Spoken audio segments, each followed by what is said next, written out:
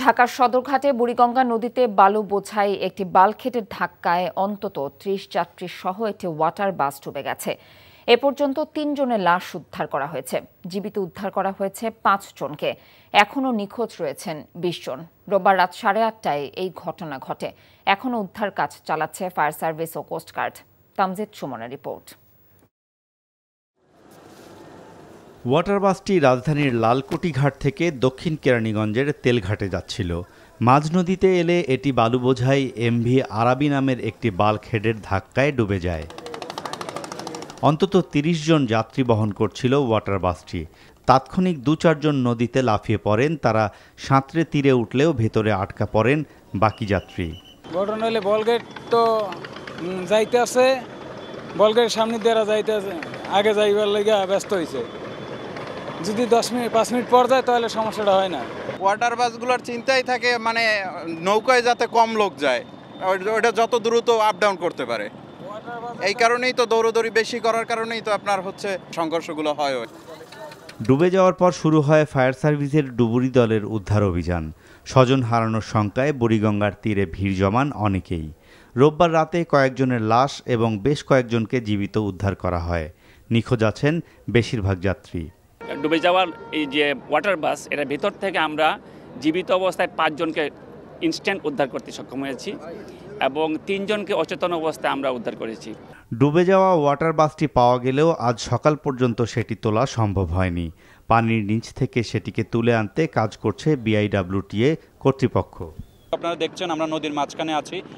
Fire সার্ভিসের 3টি unit আছে, নৌ পুলিশ আছে, সাথে আমরা উপজেলা প্রশাসন আছি।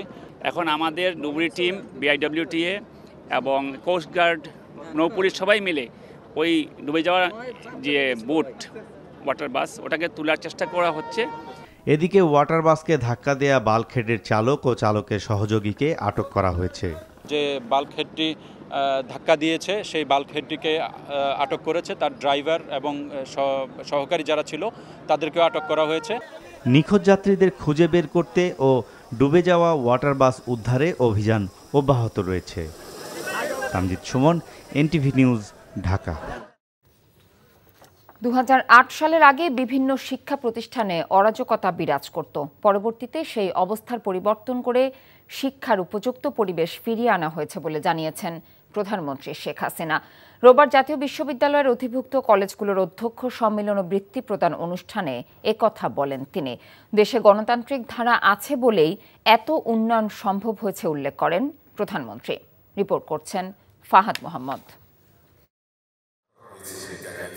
জাতীয় বিশ্ববিদ্যালয়ের অধিভুক্ত ২২৫৭টি কলেজের মাধ্যমে বর্তমানে দেশজুড়ে প্রায় ৩৫ লাখ শিক্ষার্থী উচ্চশিক্ষা গ্রহণের সুযোগ পাচ্ছে, যা মোট উচ্চশিক্ষার ৭০%। এইসব কলেজের অধ্যক্ষরা রোববার মিলিত হন রাজধানীর বঙ্গবন্ধু আন্তর্জাতিক সম্মেলন কেন্দ্রে।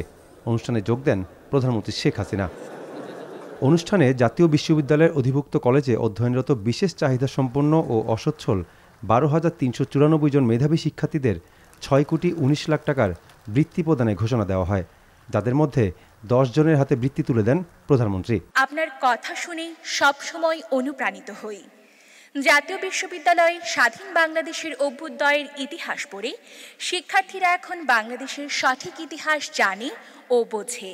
ডিজিটাল বাংলাদেশ করে দেওয়ার জন্য আমাদের পক্ষ থেকে আপনাকে অনেক ধন্যবাদ ও কৃতজ্ঞতা জানাই। জাতীয় বিশ্ববিদ্যালয় এখন থেকে আইসিটিকে অবশ্য পাঠ্য করেছে, অনলাইন সুবিধাও অনেক বৃদ্ধি পেয়েছে। আমরা এখন ফ্রিল্যান্সার হিসেবে কাজ করতে সক্ষম। পরে জাতীয় বিশ্ববিদ্যালয় কর্তৃক গৃহীত 10টি শিক্ষা সংক্রান্ত উন্নয়ন কাজের উদ্বোধন করেন প্রধানমন্ত্রী। এই সময় প্রধানমন্ত্রী বলেন, বঙ্গবন্ধু হত্যার পর শিক্ষা খাতে অন্ধকার নেমে আসে। এমনকি ২০০৮ সালের আগেও শিক্ষা প্রতিষ্ঠানে অস্ত্রের ঝনঝনানি ছিল। পরে আওয়ামী লীগ ক্ষমতায় এসে শিক্ষার পরিবেশ ফিরিয়ে আনে। তখন সমস্ত শিক্ষা প্রতিষ্ঠান মেধাবী শিক্ষকদের ছাত্রদের হাতে অস্ত্র তুলে দেওয়া, মেধাবী ছাত্রদের বিপথে ব্যবহার করা, তাদেরকে ওই অবৈধ ক্ষমতা বৈধ করার হাতিয়ার হিসেবে শক্তি প্রয়োগের একটা বাহিনী হিসেবে ব্যবহার করা হতো। এমনকি খুব বেশি দিন আগের কথা নয়, ২০০৮-এ সরকারে আসার আগ পর্যন্ত বিভিন্ন শিক্ষা প্রতিষ্ঠানে কিন্তু এই অস্ত্রের ঝনঝনানি আপনারা শুনেছেন, আর বোমার আওয়াজই শুনেছেন। এটা হলো বাস্তবতা। প্রধানমন্ত্রী অভিযোগ করেন, মানুষকে অশিক্ষিত ও অন্ধকারে রাখা, সংগ্রামের ইতিহাস বিকৃত করা এবং মানুষকে পদদলিত করেছিল বিএনপি জামাত সরকার। বলেন, আওয়ামী লীগ সরকার গত 14 বছরে শিক্ষাক্ষেত্রে আমূল পরিবর্তন এনেছে। নির্বাচনী ওয়াদা মেনে সুনির্দিষ্ট সময়ে দেশের উন্নয়ন করা হয়েছে বলেও উল্লেখ করেন প্রধানমন্ত্রী। 2014 সালের ইলেকশন ঠেকানোর নামে প্রায় 500 স্কুল পুড়িয়ে দিল, প্রিজাইডিং অফিসার তাদের উপরে লাঞ্ছনা, এমনকি ডিস্ট্রিক্ট জাজ কয়েকজনকে তারা খুন করলেন। একটা অরাজক পরিস্থিতি করার চেষ্টা করেছিল, যা আমরা সেগুলি নিয়ন্ত্রণ করে আবার নির্বাচনের মাধ্যমে সরকার এসে দেশের উন্নয়নের অগ্রযাত্রা অব্যাহত রাখতে সক্ষম হয়েছি। 2009-এর আগের যে বাংলাদেশ, সেই বাংলাদেশের কথা যদি চিন্তা করেন, আর আজকের যে পরিবর্তনটা, আমরা যে বাংলাদেশকে বদলে দিতে চেয়েছিলাম, আল্লাহর রহমতে সেটা আমরা করতে পেরেছি। চলমান বৈশ্বিক সংকট বিবেচনায় সবাইকে বিদ্যুৎ ও পানি ব্যবহারে মিতব্যয়ী ও সাশ্রয়ী হওয়ার পরামর্শ দেন প্রধানমন্ত্রী। Fahad Mohammad, NTV news, Dhaka. স্কাউটসের প্রতিটি সদস্যকে তথ্য প্রযুক্তি সহ সকল আধুনিক প্রশিক্ষণে প্রশিক্ষিত করে গড়ে তুলতে স্কাউটস নেতৃবৃন্দকে নির্দেশ দিয়েছেন রাষ্ট্রপতি মোহাম্মদ শাহাবুদ্দিন। বাংলাদেশের প্রধান স্কাউট হিসেবে রোববার বঙ্গভবনে আনুষ্ঠানিক শপথ গ্রহণ করে স্কাউটসদের উদ্দেশ্যে তিনি একথা বলেন। বাংলাদেশ স্কাউটসের প্রধান জাতীয় কমিশনার ড. মোহাম্মদ মোজাম্মেল হক খান বঙ্গভবনের রাষ্ট্রপতিকে শপথ বাক্য পাঠ করান ও স্কাউটস ব্যাচ পরিয়ে দেন। অনুষ্ঠানে বাংলাদেশ স্কাউটসের সভাপতি মোহাম্মদ আবুল কালাম আজাদ চিফ স্কাউটসকে স্কার্ফ পরিয়ে দেন। স্কাউট কার্যক্রমে নীতি নৈতিকতার শিক্ষা খুবই গুরুত্বপূর্ণ উল্লেখ করে রাষ্ট্রপতি বলেন, ছেলেমেয়েদের আদর্শিক ভিত্তি তৈরি করতেও স্কাউটিং কার্যক্রম ইতিবাচক ভূমিকা রাখতে পারে। স্কাউটরা যাতে দেশ ও জাতির যে কোনো প্রয়োজনে নিজেদেরকে কাজে লাগাতে পারে, সেজন্য স্কাউটস নেতৃবৃন্দকে কার্যকরী পদক্ষেপ নেওয়ারও তাগিদ দেন রাষ্ট্রপতি। আজ ঢাকা 17 আসনের উপনির্বাচন। এই নির্বাচনে সুষ্ঠু ও শান্তিপূর্ণভাবে ভোট গ্রহণ হবে আশা প্রকাশ করে রিটার্নিং কর্মকর্তা মনির হোসাইন খান বলেছেন, জাতীয় নির্বাচনের আগে এটি হবে একটি মডেল নির্বাচন। রাজধানীর গুলশান, বনানী, ভাসানটেক থানা ও সেনানিবাস এলাকা নিয়ে গঠিত ঢাকা 17 আসনের মোট ভোটার 3,25,205 জন। 124টি ভোট কেন্দ্রের প্রতিটিতে অস্ত্রসহ 5 জন পুলিশ, আনসারের 2 জন সদস্য থাকবে। এছাড়া অস্ত্র ছাড়া লাঠি হাতে 12 জন করে আনসারের সদস্য থাকবেন প্রতি কেন্দ্রে। রোববার বনানী বিদ্যানিকেতন স্কুল থেকে কেন্দ্রে কেন্দ্রে পাঠানো হয়েছে নির্বাচনী সামগ্রী। তবে ব্যালট পেপার পাঠানো হবে নির্বাচনের দিন ভোরে। নির্বাচনে মোট এমপি প্রার্থী 8 জন হলেও আওয়ামী লীগের মোহাম্মদ আলী আরাফাত, জাতীয় পার্টির শিকদার আনিসুর রহমান এবং স্বতন্ত্র প্রার্থী আলোচিত online content creator Ashraful Alam ওরফে হিরো আলমের মধ্যে প্রতিদ্বন্দ্বিতা হবে বলে ধারণা করা হচ্ছে। গুলশান বনানী নির্বাচনী এলাকায় আজ ছুটি ঘোষণা করা হয়েছে। গত 15 মে চিত্রনায়ক আকবর হোসেন পাঠান ফারুকের মৃত্যুতে আসনটি শূন্য হয়। শেষ পর্যন্ত নির্বাচন কমিশনের নিবন্ধন পাচ্ছে না আলোচিত সমালোচিত গণ অধিকার পরিষদ। ইসি সচিব জানিয়েছেন, সেই সঙ্গে এবি পার্টি সহ আরও 9টি দল ছিটকে পড়েছে নিবন্ধনের তালিকা থেকে। মাত্র 2টি দল পাচ্ছে ইসির নিবন্ধন। সেগুলো হলো বাংলাদেশ জাতীয়তাবাদী আন্দোলন BNM ও বাংলাদেশ সুপ্রিম পার্টি BSP। নতুন 2টি দলের বিষয়ে সোমবার পত্রিকায় গণবিজ্ঞপ্তি দেওয়া হবে। সংক্ষিপ্ত তালিকায় 12টি দলকে রাখা হয়েছিল, কিন্তু 10টি দলের নির্বাচন কমিশনে জমা দেওয়া তথ্যের সঙ্গে মাঠের তথ্যের মিল পায়নি ইসি, তাই তাদের বাদ দেওয়া হয়েছে। রোববার কমিশন সভা শেষে এসব তথ্য জানান নির্বাচন কমিশন সচিব জাহাঙ্গীর আলম। এদিকে নেত্রকোনা 4 আসনের উপনির্বাচন 2 সেপ্টেম্বর অনুষ্ঠিত হবে বলে জানিয়েছেন ইসি সচিব। 2 দল অনড় অবস্থানে থেকে সরে আলোচনার মাধ্যমে সমস্যা সমাধান করলে এবং কমিশন সহ নির্বাচনের সাথে সংশ্লিষ্ট প্রতিষ্ঠানগুলো নিরপেক্ষ থাকলে সুষ্ঠু নির্বাচনে সহায়ক হবে বলে জানিয়েছেন সুশাসনের জন্য নাগরিক সুজন সম্পাদক বদিউল আলম মজুমদার। রোববার রাজধানীর গুলশানে ইউরোপীয় ইউনিয়ন কার্যালয়ে সংস্থাটির প্রতিনিধি দলের সাথে বৈঠক শেষে এসব কথা বলেন তিনি। বর্তমান অবস্থা সুষ্ঠু নির্বাচনের জন্য সহায়ক কিনা প্রতিনিধি দল তা জানতে চেয়েছিল বলেও জানিয়েছেন তিনি। নির্বাচনে ইইউ পর্যবেক্ষক পাঠানোরও অনুরোধ করেছেন বদিউল আলম। প্রতিনিধি দলের সাথে বৈঠক করেন সিপিডি নির্বাহী পরিচালক ড. ফাহমিদা খাতুন ও অধিকার সম্পাদক আদিলুর রহমান খান। আমি মনে করি তাদের মধ্যে এই অনড় অবস্থান কিন্তু আমাদেরকে বিপদের দিকে নিয়ে যেতে পারে, সংঘাতের দিকে নিয়ে যেতে পারে। আমাদের রাজনীতিবিদরা, দেশপ্রেমিক রাজনীতিবিদরা জনগণের স্বার্থে, আমাদের ভবিষ্যৎ বংশধরদের স্বার্থে তারা আলাপ আলোচনা করে একটা সমঝোতায় পৌঁছবে। তো আমাদের যেই নিরপেক্ষতা, প্রতিষ্ঠানগুলোর নিরপেক্ষতা, যে সাংবিধানিক যেই ব্যবস্থা, তার ফলে যে লেভেল প্লেয়িং ফিল্ডটা নিশ্চিত করা দরকার। তো এই এবং আলাপ আলোচনা করে তারাই ঠিক করবে একটা এমন একটা ব্যবস্থা যাতে একটা সুষ্ঠু, নিরপেক্ষ, গ্রহণযোগ্য নির্বাচন নিশ্চিত করবে। আন্দোলনের জোয়ারে ভেসে যাবে সরকার, এমন মন্তব্য করেছেন বিএনপি মহাসচিব মির্জা ফখরুল ইসলাম আলমগীর। জনগণের সেই জোয়ার লুটেরা ও অত্যাচারীদের ভাসিয়ে নিয়ে যাবে বলেও মন্তব্য করেন তিনি। বিচার বিভাগ নিয়ন্ত্রণ করে আন্দোলন দমানো যাবে না উল্লেখ করে সরকারকে ভালোই ভালোই বিদায় নেওয়ার আহ্বান জানান বিএনপি মহাসচিব। রোববার চট্টগ্রামে শ্রমিক দলের বিভাগীয় মহাসমাবেশে এসব মন্তব্য করেন মির্জা ফখরুল। চট্টগ্রামের শামসুল হক হায়দরের পাঠানো রিপোর্টে আরও জানাচ্ছেন শফিক শাহিন। চট্টগ্রাম মহানগরীর নূর আহমেদ সড়কে বিএনপি কার্যালয়ের সামনে শ্রমিক দল মহাসমাবেশের আয়োজন করে। সকাল থেকেই শহর ও শহরের বাইরের শ্রমিক সংগঠন এবং বিএনপি ও সহযোগী সংগঠনের নেতাকর্মীরা সমাবেশ স্থলে জড়ো হতে থাকেন। চারদিক থেকে আসতে থাকে মিছিল। এতে প্রধান অতিথির বক্তব্যে বিএনপি মহাসচিব মির্জা ফখরুল ইসলাম আলমগীর অভিযোগ করেন, এই সরকার জোর করে ক্ষমতা ধরে রেখেছে। গণতান্ত্রিক ব্যবস্থা ধ্বংস করে দিয়ে পুনরায় ক্ষমতায় থাকার জন্য বিরোধী মতকে দমন করছে সরকার। জুলুম নির্যাতনের বিরুদ্ধে জনগণ জেগে উঠেছে দাবি করে বিএনপি মহাসচিব বলেন, অচিরেই এই সরকারকে বিদায় নিতে হবে। মানুষ ছেড়ে দেবে না, মানুষ ছেড়ে দেয় না। রোমান পারেনি, ফেরাউন পারেনি, হিটলার পারেনি, মুসলিম পারেনি, এরশাদও পারেনি বন্ধুগণ। সুতরাং কথা খুব পরিষ্কার বলেছে, মানে বিদায় হন, পদত্যাগ করেন, সংসদ বিলুপ্ত করেন এবং একটা নিরপেক্ষ নির্দলীয় সরকার হাতে ক্ষমতা দিয়ে নতুন নির্বাচন কমিশন গঠন করে তার মাধ্যমে নির্বাচনের ব্যবস্থা করে জনগণের হাতে জনগণের ক্ষমতা ফিরিয়ে দেন। মির্জা ফখরুল অভিযোগ করেন, খালেদা জিয়ার জনপ্রিয়তায় ভয় পায় বলে সরকার তাকে সাজানো মামলায় সাজা দিয়েছে। অবিলম্বে খালেদা জিয়া সহ বিরোধী দলের নেতাকর্মীদের মুক্তি দেওয়ার দাবি জানান বিএনপি মহাসচিব। তারা আবারও পরিকল্পনা করছে কিভাবে হেন তেন প্রকারেণ যে কোনো কৌশল হোক ক্ষমতাটাকে আবার দখল করা যায়। এই জন্য তারা কি করেছে, প্রশাসনকে সাজাচ্ছে, বোঝাতে চায় সারা দুনিয়াকে, মানুষকে দেখো আমি কত ভালো হয়ে গেছি, এই নির্বাচনের আগে এখন আপনাদেরকে সহায় করতে দিচ্ছে। দলের স্থায়ী কমিটির সদস্য আমির খসরু মাহমুদ চৌধুরী বলেন, বাংলাদেশের আগামী নির্বাচন অবাধ, শান্তিপূর্ণ এবং গ্রহণযোগ্য হোক, এটা আন্তর্জাতিক মহলেরও চাওয়া। কিছু কিছু বিদেশিদের আনাগোনা আপনারা লক্ষ্য করেছেন না, এখানে বলছেটা কি বলছে, প্রথম কথা শুরু হচ্ছে, প্রথম কথা বাংলাদেশে তারা নিরপেক্ষ গ্রহণযোগ্য অংশীদারিত্বগুলো একটি নির্বাচন দিতে চায়, দেখতে চায়।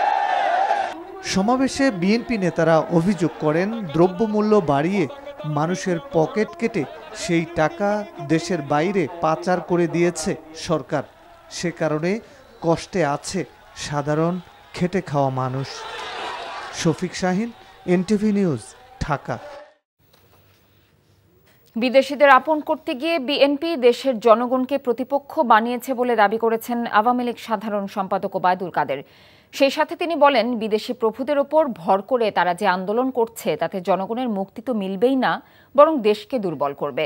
রোববার বিবৃতিতে ওবায়দুল কাদের আরও বলেন, মার্কিন ভিসা নীতি প্রকাশের পর বিএনপি নেতারা আনন্দে উদ্বেলিত হয়ে উঠেছিল। সরকার এবং দেশের জনগণের মর্যাদাকে ভুলুণ্ঠিত করে নিজেদের অপরাজনৈতিক অভিলাষ বাস্তবায়নের উন্মাদনায় মেতে উঠেছিল, এমন অভিযোগ করে তিনি বলেন, বিএনপির সৃষ্ট ষড়যন্ত্রের জালে তারা নিজেরাই আটকে গেছে। তাদের সন্ত্রাস ও সহিংস রাজনীতির অপতৎপরতায় কাঙ্ক্ষিত লক্ষ্য অর্জিত না হওয়ায় এখন তারা উল্টো সুরে কথা বলতে শুরু করেছে বলেও বিবৃতিতে মন্তব্য করেন করেন তিনি। দাবি করেন বিএনপির আন্দোলনে জনগণের সম্পৃক্ততা নেই। তার অভিযোগ, আন্দোলনের নামে সন্ত্রাস ও সহিংসতার মাধ্যমে ভীতিকর পরিস্থিতি সৃষ্টি করে রাজনৈতিক ফায়দা লুটতে চায় বিএনপি। আপু, আপনিও মাঠে বসে মেসিদের দেখার সুযোগ ছাড়ে কেউ?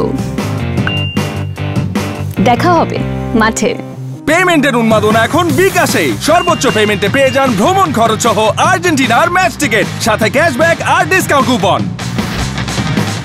তথ্য সম্প্রচার মন্ত্রী ডক্টর হাসান মাহমুদ বলেছেন, সংলাপ নিয়ে কাউকে কোনো তাগাদা দেয়া হচ্ছে না। 111-এর কুশীলবরাই এসব প্রচার করছে। রোববার সচিবালয়ে এসব কথা বলেন মন্ত্রী। বাংলাদেশের মানুষ আর কখনো সেই ধরনের তত্ত্বাবধায়ক সরকার চায় না। বাংলাদেশের মানুষ ১/১১ পরিবর্তনের পর যেই ধরনের সরকার এসেছিল সেই ধরনের সরকার আর কখনো চায় না। কিন্তু আমরা দেখতে পাচ্ছি ইদানিং ১/১১ কুশীলবরা আবার সক্রিয় হয়েছে। তারা নানা জায়গায় বৈঠক করছে প্রকাশ্যে এবং গোপনেও বৈঠক করছে এবং বিভিন্ন এমবাসিতে গিয়ে ধর্ণাও দিচ্ছে। ভর্তুকি মূল্যে চাল বিক্রি শুরু করেছে trading corporation of Bangladesh TCB. সংস্থাটির ফ্যামিলি কার্ডধারী ১ কোটি পরিবারকে এখন থেকে প্রতি মাসে বাকি ৩ পণ্যের সাথে ৫ কেজি চালও দেওয়া হবে।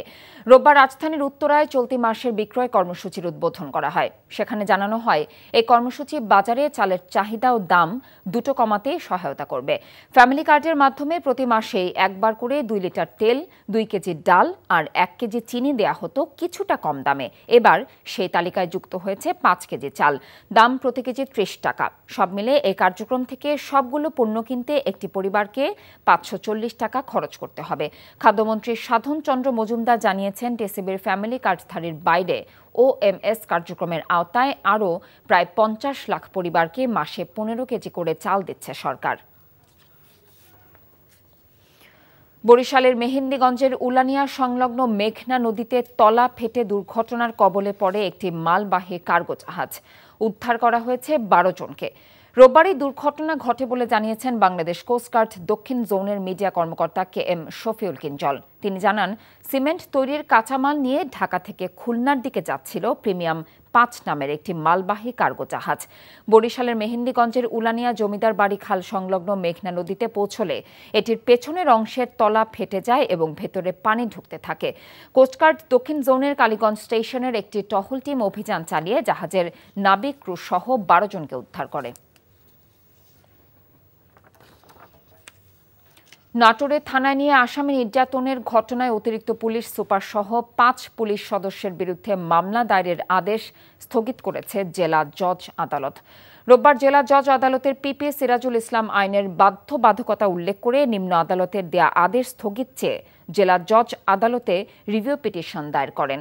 সিনিয়র জেলা ও দায়রা জজ মোহাম্মদ শরীফুদ্দিন আবেদন গ্রহণ করে নিম্ন আদালতের দেয়া আদেশ স্থগিত করেন।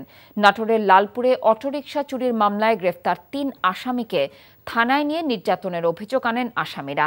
এর প্রেক্ষিতে মেডিকেল রিপোর্ট পর্যালোচনা করে ৫ পুলিশ কর্মকর্তার বিরুদ্ধে মামলা দায়ের করে প্রতিবেদন জমা দিতে পুলিশ সুপারকে নির্দেশ দিয়েছিলেন জুডিশিয়াল ম্যাজিস্ট্রেট মোসলেম উদ্দিন।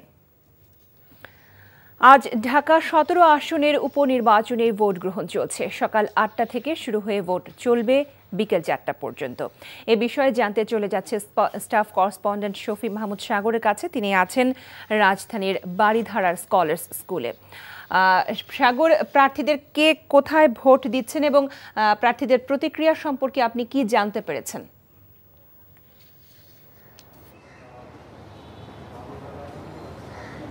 লোপা, প্রার্থীরা তাদের নিজেদের এলাকায় ভোট দিচ্ছেন। সেক্ষেত্রে আমরা জানতে পেরেছি যে সকাল ৮টায় জাতীয় পার্টি মনোনীত লাঙ্গল মার্কার প্রার্থী শিকদার আনিসুর রহমান তিনি ঢাকা সেনানিবাসের শিশুমঙ্গল আদর্শ প্রাথমিক বিদ্যালয়ে ভোট কেন্দ্রে তার যাওয়ার কথা ছিল। সেখানে তিনি ভোট দিয়ে এরপর তিনি সকাল ৯টায় মানিকদি কেন্দ্র পরিদর্শন করতে যাবেন বলে আমরা জানতে পেরেছিলাম।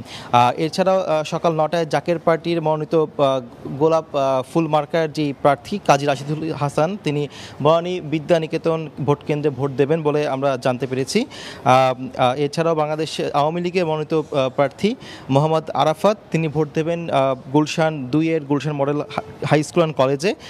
তার সকাল 10টায় ভোট দেওয়ার কথা রয়েছে, এখনও জানতে পেরেছি তিনি এখনও ভোট কেন্দ্রে আসেননি। এছাড়াও আরেকজন প্রার্থী যে স্বতন্ত্র প্রার্থী আশরাফুল হোসেন ওরফে হিরো আলম, তিনি ঢাকা 17-র প্রার্থী হলেও তিনি এখানকার ভোটার না হয় তিনি এখানে ভোট দিচ্ছেন না এবং এখন পর্যন্ত কোনো প্রার্থীর প্রতিক্রিয়া আমরা জানতে পারিনি। প্রতিক্রিয়া জানতে পারলে আমরা সেটি জানিয়ে দিব। এছাড়া আমরা দেখতে পেয়েছি যে সকাল 8টা থেকে এই ব্যালট পেপারে ভোট গ্রহণ শুরু হয়েছে, কিন্তু এখনও পর্যন্ত যে সকল কেন্দ্রে আমরা দেখেছি সে সকল কেন্দ্রে ভোটার উপস্থিতি খুবই কম। স্বাচ্ছন্দ্যে বলা যায় যে 2-1জন এসে কিছুক্ষণ পরপর এসে ভোট দিচ্ছেন। আমি যে কক্ষের সামনে দাঁড়িয়ে আছি সেই কক্ষটিও প্রায় একদমই খালি এবং ভোটাররা অনেকক্ষণ পরপর দেখতে পাচ্ছি যে 2-4 মিনিট পরপর এসে তিনি ভোট দিচ্ছেন।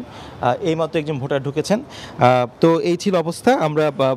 আমরা প্রার্থীদের প্রতিক্রিয়া জানতে পারার সঙ্গে সঙ্গেই সেটি আমরা জানিয়ে দিব। লোপা, জানছিলাম ঢাকা 17-এর ভোটের খবর। দেশের 7টি পৌরসভা ও 78টি স্থানীয় সরকার নির্বাচনে হচ্ছে আজ।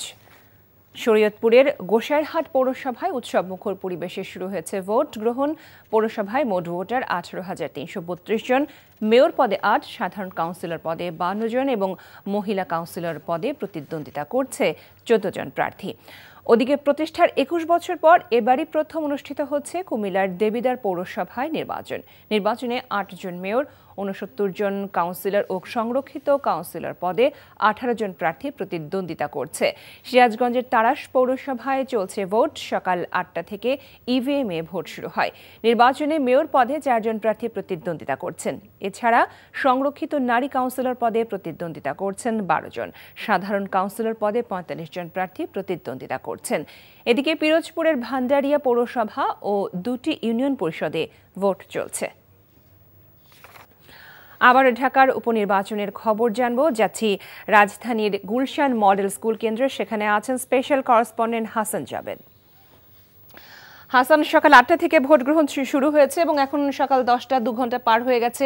এখন এই সময় ভোটারদের উপস্থিতি কেমন দেখতে পাচ্ছেন?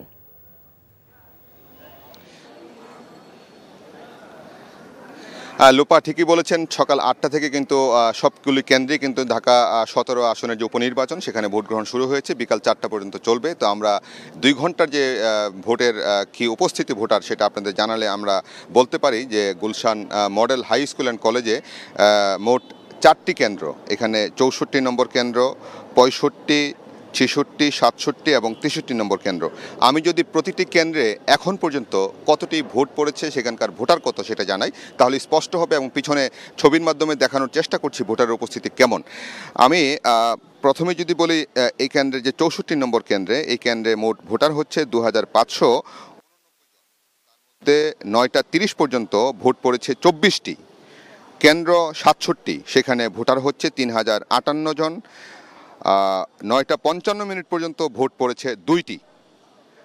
এবার কেন্দ্র 65-র খবর জানাচ্ছি, সেটা হচ্ছে 2539 জন ভোটারের মধ্যে 9টা 45 মিনিট পর্যন্ত 8 জন ভোটার তাদের ভোটাধিকার প্রয়োগ করেছে। কেন্দ্র 63-তে আপনার ভোট পড়েছে 24টি, কেন্দ্র 65-তে ভোট পড়েছে 2টি, অর্থাৎ 8টি, 2টি, 24টি এই ধরনের ভোটই পড়েছে গত 2 ঘন্টায় এবং ভোটারের উপস্থিতি খুবই কম বলে এখন পর্যন্ত তেমনই মনে হচ্ছে এবং মনে করছেন প্রার্থীর এজেন্টরা যে যেহেতু গুলশান অভিজাত এলাকা, মানুষ ঘুম থেকে একটু দেরিতে উঠবে এবং যেহেতু আবার এই এলাকা ছুটি আজকে ভোটের কারণে, সেই জন্য তারা পরে এসে তাদের ভোটাধিকারটা প্রয়োগ করবে, তারপর ভোটারের উপস্থিতি বাড়বে, এমনটাই তারা প্রত্যাশা করছেন। আর এই কেন্দ্রেই কিন্তু আওয়ামী লীগের প্রার্থী মোহাম্মদ আরাফাত কিছুক্ষণের মধ্যেই এসে তার ভোটাধিকারটা তিনি প্রয়োগ করবেন। লোপা, জানছিলাম ঢাকা 17-এর নির্বাচনের খবর।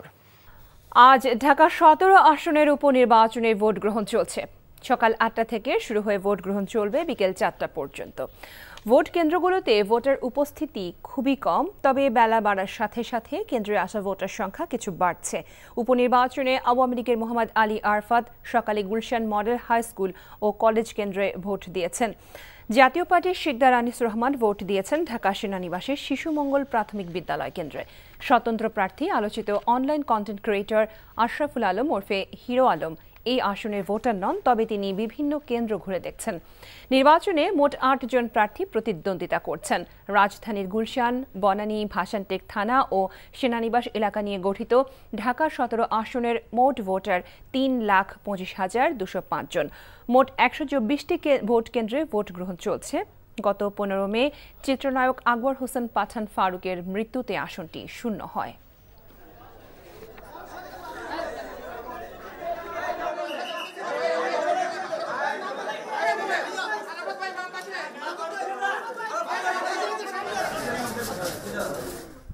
খুলনা বিভাগীয় তারুণ্যের সমাবেশ আজ ডাক বাংলা সোনালী ব্যাংক চত্বরে দুপুরে এই সমাবেশের আয়োজন করা হয়েছে।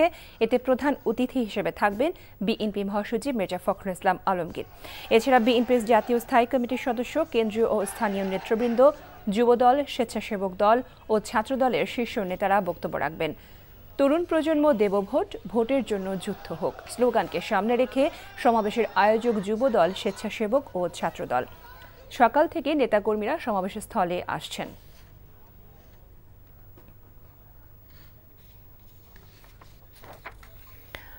এ বিষয়ে জানতে যোগ দিচ্ছেন আমাদের স্পেশাল করেসপন্ডেন্ট হাসান মাহমুদ। হাসান, সমাবেশে নেতাকর্মীরা কি আসতে শুরু করেছেন কিনা এবং সমাবেশ কখন শুরু হবে, কি তথ্য আছে আপনার কাছে?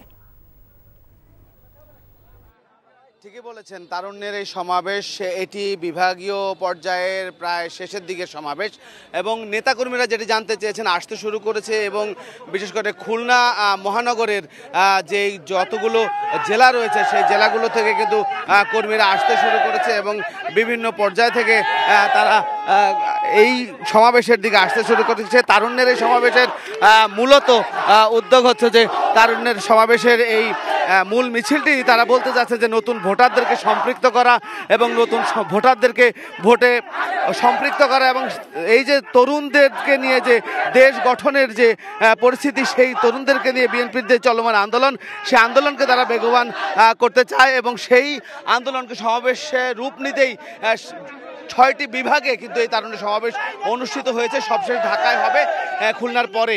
তো সমাবেশ স্থলে কিন্তু মানুষ আসতে শুরু করেছে এবং সমাবেশ স্থলের দিকে সাধারণ মানুষের আসতে শুরু করেছে এবং ছাত্রদল, যুবদল, স্বেচ্ছাসেবক দলের নেতারা কিন্তু এই ব্যাংক রোড যেটি খুলনায় রয়েছে মহানগরে সেখানে আসছে এবং এখানে বিএনপির মহাসচিব মির্জা ফখরুল ইসলাম আলমগীর এই সমাবেশে মূলত প্রতিনিধিত্ব করবেন, অর্থাৎ প্রধান অতিথির বক্তব্য দেবেন এবং এখান থেকে তিনি তাদের যে এক দফা দাবির আন্দোলন চলছে সরকার পতনের এবং তরুণদেরকে সেটাতে সম্পৃক্ত করাও এই অনুষ্ঠানের মধ্য দিয়ে, অর্থাৎ এই সমাবেশের মধ্যে দিয়ে তাদের অন্যতম একটি প্রধান কাজ বলে তারা মনে করছেন। এবং ছাত্রদল, যুবদল, স্বেচ্ছাসেবক দল এই সমস্ত নেতারা কিন্তু এই খুলনা মহানগরে কিন্তু এসে পৌঁছেছেন। তো সব মিলিয়ে শহরের বিভিন্ন অলিগলিতে কিন্তু মিছিল চলছে এবং নেতাকর্মীরা আসছেন, পথে পথে তাদেরকে বাধা দেওয়া হয়েছে, এটিও তারা বলছেন। তো এই ছিল এখানকার সর্বশেষ খবর। বুড়িগঙ্গায় বাল্কহেডের ধাক্কায় অর্ধশতাধিক যাত্রী নিয়ে ডুবে যাওয়া ওয়াটার বাসটি উদ্ধার করা হয়েছে। সকাল ৬টা থেকে শুরু হয় উদ্ধার অভিযান। নারায়ণগঞ্জ থেকে আনা বিআইডব্লিউটি এর জাহাজ রুস্তম ওয়াটার বাসটি উদ্ধার করে।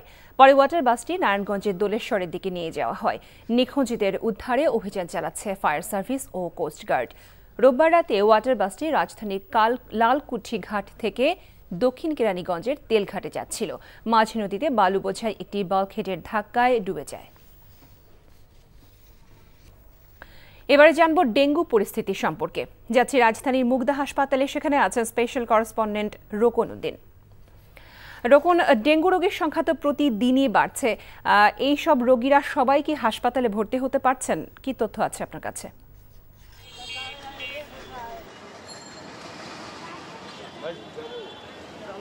হ্যাঁ লোপা, আসলে আমি এখন আছি রাজধানীর মুগদা হাসপাতালে। এটি আসলে ডেঙ্গুর জন্য ডেডিকেটেড যে কয়েকটি হাসপাতাল আছে রাজধানীতে তার মধ্যে অন্যতম একটি।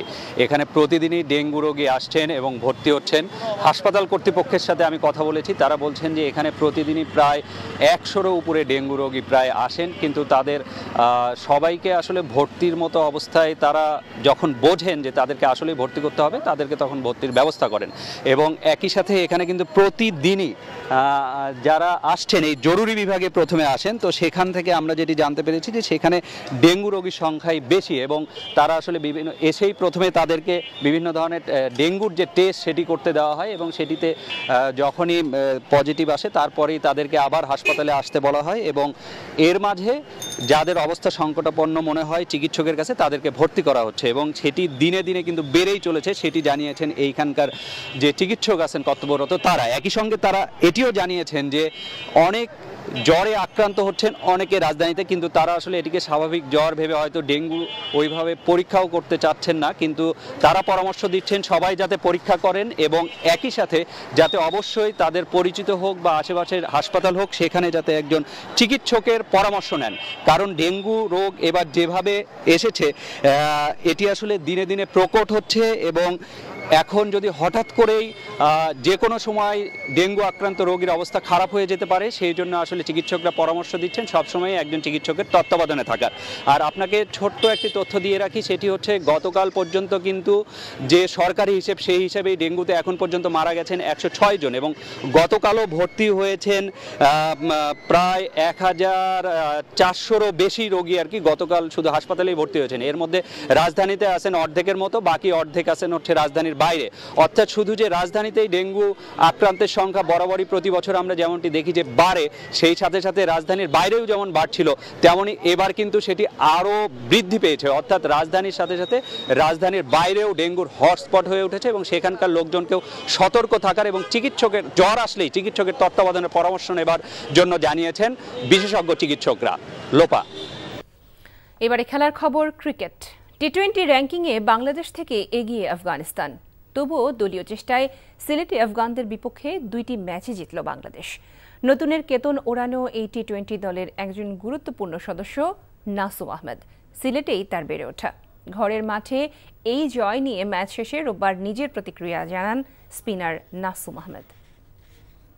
ম্যাচ জিতলে তো অবশ্যই সবার একটু কনফিডেন্স লেভেল হাই থাকে, অবশ্যই এটা এশিয়া কাপে খুব ভালো কাজে দেবে আমি মনে করি। আসলে আমরা সবাই এখন ভালো খেলতেছি, আমরা সবাই এক হয়ে গেছি, একসাথে সবাই খেলতেছি, এই জন্য ভালো হচ্ছে। আর আলহামদুলিল্লাহ আমরা সিরিজও দিচ্ছি, সবারই তো চেঞ্জ আছে, আমাদেরও চেঞ্জ আসতেছে আর কি। একটা প্লেয়ারকে সাপোর্ট দেওয়া অনেক কিছু, তো আলহামদুলিল্লাহ সিলেটের সব দর্শকরা অনেক ভালো, ওরা সবাই সাপোর্ট দেয় আর ওরা অনেক আগ্রহ নিয়ে বসে থাকে সিলেট খেলা হবে, ওরা দেখবে। সফরের 10ম দিনে সকালে ইংরেজি দৈনিক সংবাদপত্রের সম্পাদকের সঙ্গে সাক্ষাৎ করেছে ইউরোপীয় ইউনিয়নের প্রাক নির্বাচনী পর্যবেক্ষক দল। গুলশানের ইইউ দূতাবাসে সকাল 10:30টায় শুরু হয়ে ঘণ্টাখানেক চলে আলোচনা। বৈঠকে অংশ নেন ডেইলি অবজারভার পত্রিকার সম্পাদক ইকবাল সোবহান চৌধুরী, নিউ এজ পত্রিকার সম্পাদক নুরুল কবির, দ্য বিজনেস স্ট্যান্ডার্ডের সম্পাদক ইনাম আহমেদ এবং প্রথম আলোর ইংলিশ ওয়েবের প্রধান আয়েশা কবির।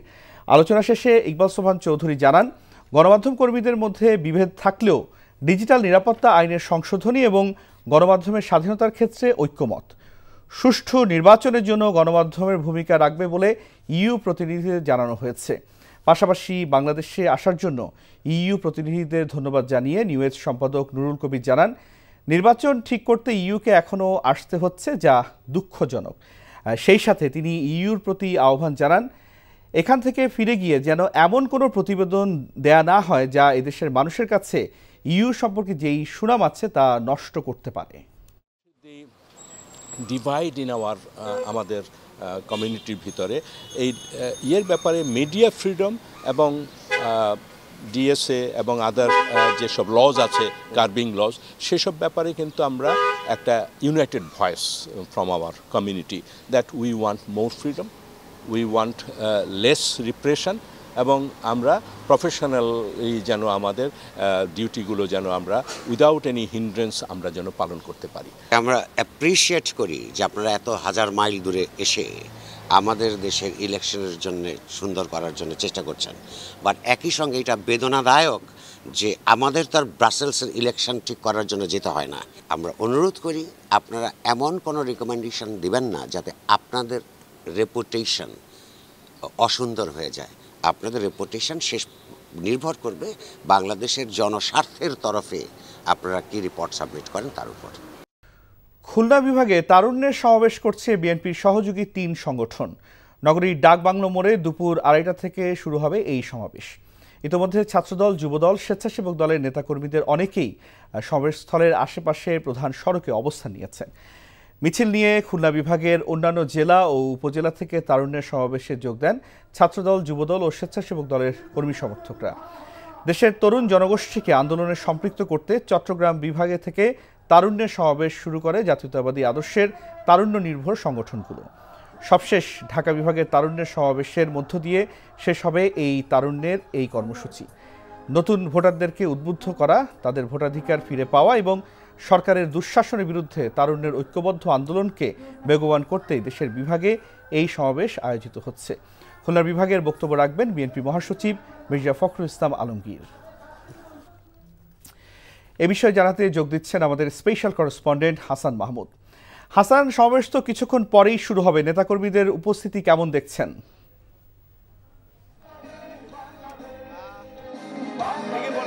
সমাবেশস্থল লোকে লোকারণ্য বলা যায়। তারুণ্যের সমাবেশে তরুণরা উপস্থিত হয়েছেন। বিশেষ করে খুলনা মহানগর এলাকার যেই খুলনা বিভাগের যে জেলাগুলো আছে সেই জেলার বিভিন্ন উপজেলা থেকে নেতাকর্মীরা কিন্তু এই জনসভা অর্থাৎ সমাবেশস্থলে তারুণের এই সমাবেশস্থলে এসে উপস্থিত হয়েছেন এবং ডাকবাংলো মোড়ের এই মাথা থেকে উত্তর, দক্ষিণ, পূর্ব, পশ্চিম সব মাথায় কিন্তু নেতাকর্মীদের প্রচুর চাপ। আপনি হয়তো ক্যামেরার লেন্সে সেটি আমি কিছুটা দেখাতে পারবো।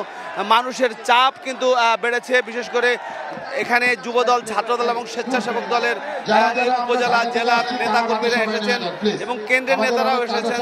যুবদল সভাপতি টুকু, স্বেচ্ছাসেবক দল সভাপতি জিলানি এবং ছাত্রদল সভাপতি শ্রাবণ তারা কিন্তু এসে পৌঁছেছেন এবং তারা মঞ্চে আছেন এবং এই যে মানুষের চাপ সেই চাপকে তারা হাত নেড়ে এই সমাবেশটি নিয়ন্ত্রণ করছেন।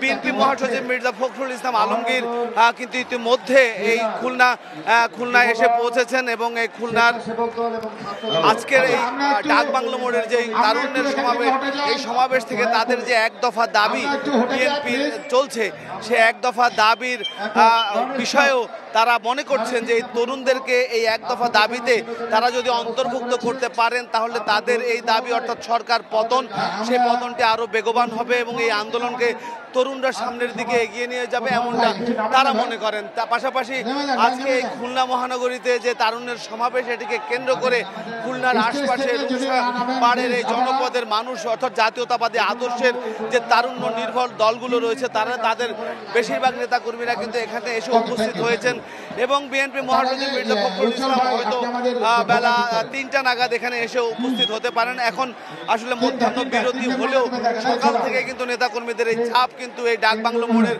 প্রধান সড়কেই তারা অনুমতি পেয়েছেন এবং এই প্রধান সড়কে যদি এই সমাবেশ অনুষ্ঠিত হচ্ছে এবং প্রধান সড়ক কার্যত অচল হয়ে পড়েছে, যার কারণে অন্য রাস্তা দিয়ে কিন্তু খুলনার মানুষ, মহানগরের মানুষ চলাফেরা করছে। সব মিলিয়ে এই তারুণ্যের সমাবেশ থেকে নেতাকর্মীদেরকে উজ্জীবিত করারই ঘোষণা। জানছিলাম খুলনায় বিএনপি তারুণ্যের সমাবেশের খবর। আপু, আপনিও মাঠে বসে মেসিদের দেখার সুযোগ ছাড়ে কেউ? দেখা হবে মাঠে। পেমেন্টের উন্মাদনা এখন বিকাশে। সর্বোচ্চ পেমেন্টে পেয়ে যান ভ্রমণ খরচ সহ আর্জেন্টিনার ম্যাচ টিকেট, সাথে ক্যাশব্যাক আর ডিসকাউন্ট কুপন। উপনির্বাচনের খবর জানতে যাচ্ছি রাজধানীর তিতুমির কলেজে। সেখানে আছেন স্পেশাল করেসপন্ডেন্ট হাসান জাবেদ। জাবেদ, 6 ঘন্টারও বেশি সময় তো ভোট হলো, কত শতাংশ ভোট পড়েছে আর এই মুহূর্তে ভোটার উপস্থিতি কেমন?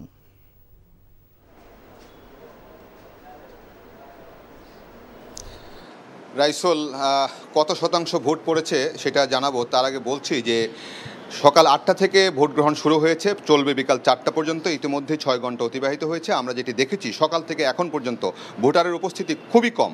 আমি আপনাকে এই তিতুমির কলেজের একটি কেন্দ্রের 84 নম্বর কেন্দ্রের 4 নম্বর বুথ যেটি, সেই বুথে দেখাতে চাচ্ছি কি অবস্থা। এই বুথে দেখেন যারা নির্বাচনী দায়িত্বে আছেন তারাও বসে আছেন এবং এজেন্টরাও অপেক্ষায় আছেন আসলে কখন ভোটাররা আসবেন তাদের ভোটাধিকার প্রয়োগ করবে। তা এইভাবে তারা অপেক্ষায় আছেন ভোট দেওয়ার জন্য। এবং এই 84 নম্বর কেন্দ্রে যদি আপনার ভোটের শতকরা হিসাবটা বলি, এখানে 1905টি ভোট এই কেন্দ্রে এখন পর্যন্ত 2টা পর্যন্ত সর্বশেষ তথ্য আমি নিয়েছি 175 জন ভোটার তাদের ভোটাধিকার প্রয়োগ করেছে। দেখতে পাচ্ছেন যে আইন শৃঙ্খলা রক্ষাকারী বাহিনীর সদস্যরা তাদের কাজ তারা করছেন, শান্তি শৃঙ্খলার সহিত সব কিছু চলছে। ভোটারদের আগমন খুবই কম এবং অধীর আগ্রহে অপেক্ষায় আছেন যারা ভোটের দায়িত্বে আছেন তারা যে কখন ভোটাররা আসবেন ভোটাধিকার প্রয়োগ করবেন। এই কলেজটিতে আরও কয়েকটি কেন্দ্র আছে, 86 নম্বর কেন্দ্র এবং 85 নম্বর কেন্দ্রে। সবগুলি কেন্দ্রের অবস্থা একই, অর্থাৎ 1:30টা পর্যন্ত দেখা গেছে যেখানে 468টি ভোটার একটি কেন্দ্রে, সেখানে মাত্র 34 জন ভোটার তাদের ভোটাধিকার প্রয়োগ করেছে। আরেকটি বুথে দেখছি আমরা 468, সেখানেও 21 জন ভোটার তাদের ভোটাধিকার প্রয়োগ করেছে। অর্থাৎ শতকরা হার এখন পর্যন্ত আপনার 13 থেকে 15% উপরে যায়নি এবং বাকি 2 ঘন্টায় আসলে কি হবে সেটার জন্য অপেক্ষা করতে হবে। তাহলে আমরা বুঝতে পারবো আসলে সর্বশেষ কত শতাংশ ভোটার তাদের ভোটাধিকারটা প্রয়োগ করছে। সেই জন্য আমাদেরকে অপেক্ষা করতে হবে, 4টার পর সেটা জানাতে পারবো। তবে এখন পর্যন্ত জাবেদ আসলে বাকি 2 ঘন্টায় কি হবে সেটিও আমাদের জানার বিষয়। আমরা এই মুহূর্তে যেতে চাই রাজধানীর বনানী মডেল উচ্চ বিদ্যালয় কেন্দ্রে, যেখানে আছেন আমাদের স্টাফ করেসপন্ডেন্ট শফি মাহমুদ সাগর। সাগর, নির্বাচনের ভোট গ্রহণ শেষ হতে আর 2 ঘন্টারও কম সময় বাকি, এখনকার পরিবেশ বা পরিস্থিতি কেমন দেখছেন?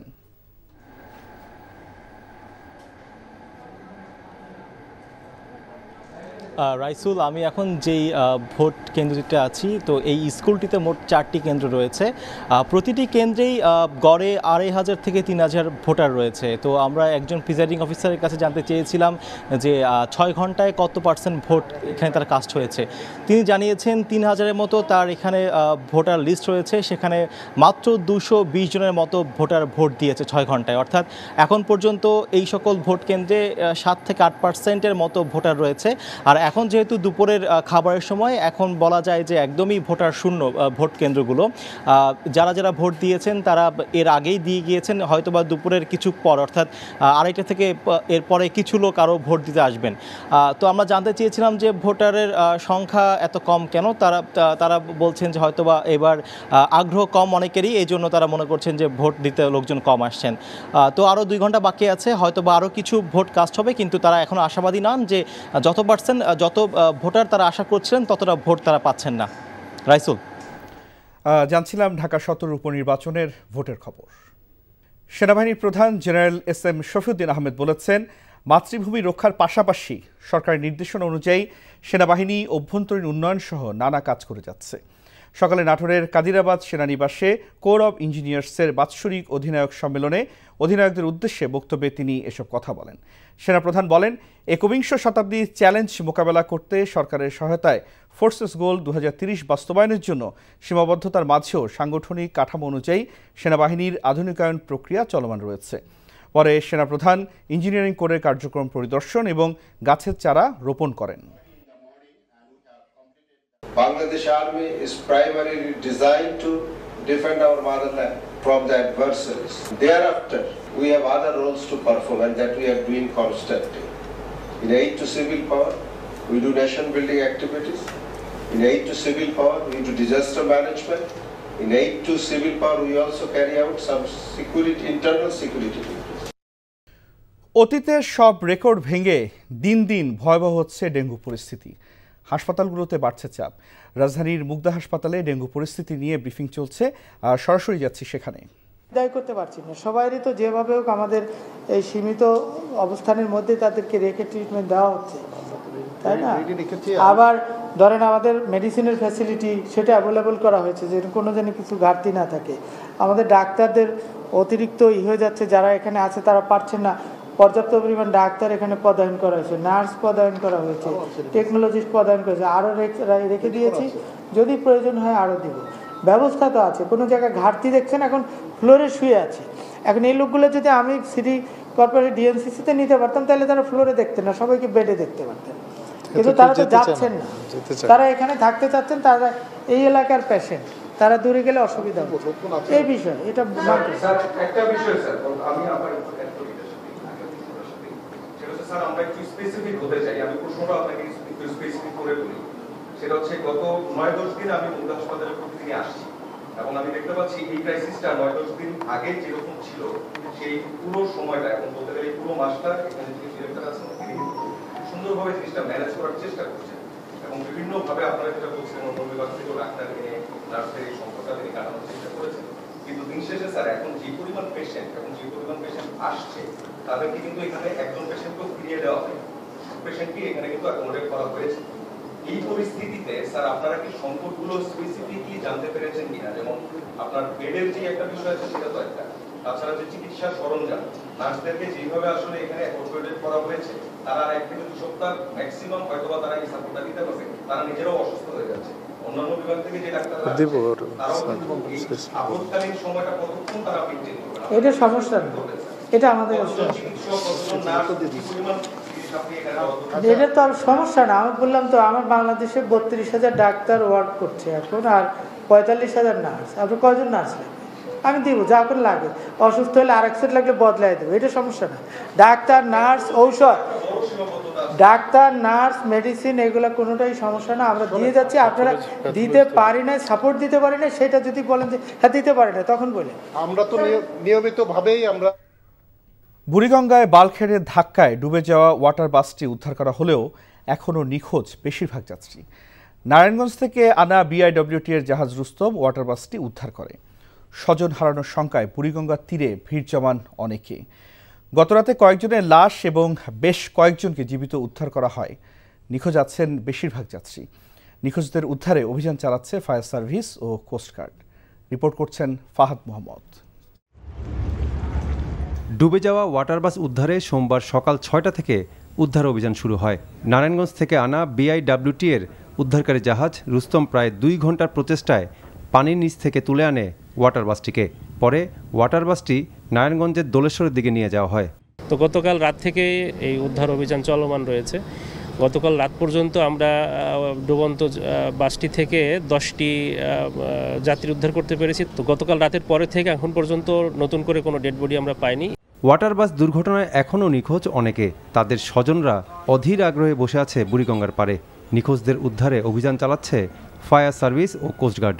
ওয়াটার বাসে ওঠার পরে ছোটো বোনকে মেসেজ দিয়েছে, ছোটো বোন এখানে ছিল আমাদের বাসায়, তো যাওয়ার পরে নিয়ে যাবে, তো তুমি মেসেজে তুই রেডি হয়, আমি আসতেছি, আমি ওয়াটার বাসে উঠছি, বাস তারপরে এলো অ্যাক্সিডেন্ট। অল্প সময় লাগে, ছোট এটা একটা বুট, এই বুটটা ইচ্ছা করলে জনগণে বাহিনী, কিন্তু অমুক বাহিনী সেমুক বাহিনী সব খালি বাহিনী আইয়া তুলতে তুলতে সময় ক্ষেপণ কইরা রাত শেষ করে দিল। তারপরে লয়ে গেল হে ধলেশ্বরের দিকে। এই কেরানীগঞ্জ স্থানে ঘটনা ঘটলো, লয়ে গেল ধলেশ্বর। এই কারণটা কি? এই কারণটা জনগণ জানতে চায়। আমার বাইকনার নাম হইল রুহিন, ইসলামপুর চাকরি করে। কালকে ফোন দিয়া ওয়াটার গ্রুপ বাসে উঠছে প্রায় 8টা বাজে। ওয়াটার বাসে ছিল আমার নাতি, এটা একটা কনফার্ম, কিন্তু আমার নাতির লাশটা এখনো পাইতাছি না। রোববার রাতে ওয়াটার বাসটি রাজধানীর লালকুঠি ঘাট থেকে দক্ষিণ কেরানীগঞ্জের তেলঘাটে যাচ্ছিল। মাঝ নদীতে এলে এটি বালু বোঝাই MV আরাবি নামে একটি বাল্কহেডের ধাক্কায় অন্তত 30 যাত্রীসহ ডুবে যায়। তাৎক্ষণিক 2-4 জন নদীতে লাফিয়ে পড়েন। তারা সাঁতরে তীরে উঠলেও ভেতরে আটকা পড়েন বাকি যাত্রীরা। রাতেই 3 জনের লাশ উদ্ধার করা হয়, আর জীবিত উদ্ধার করা হয়েছে 7 জনকে। এখনও নিখোঁজ রয়েছেন অন্তত 20 জন। Fahad Mohammad, NTV news, Dhaka.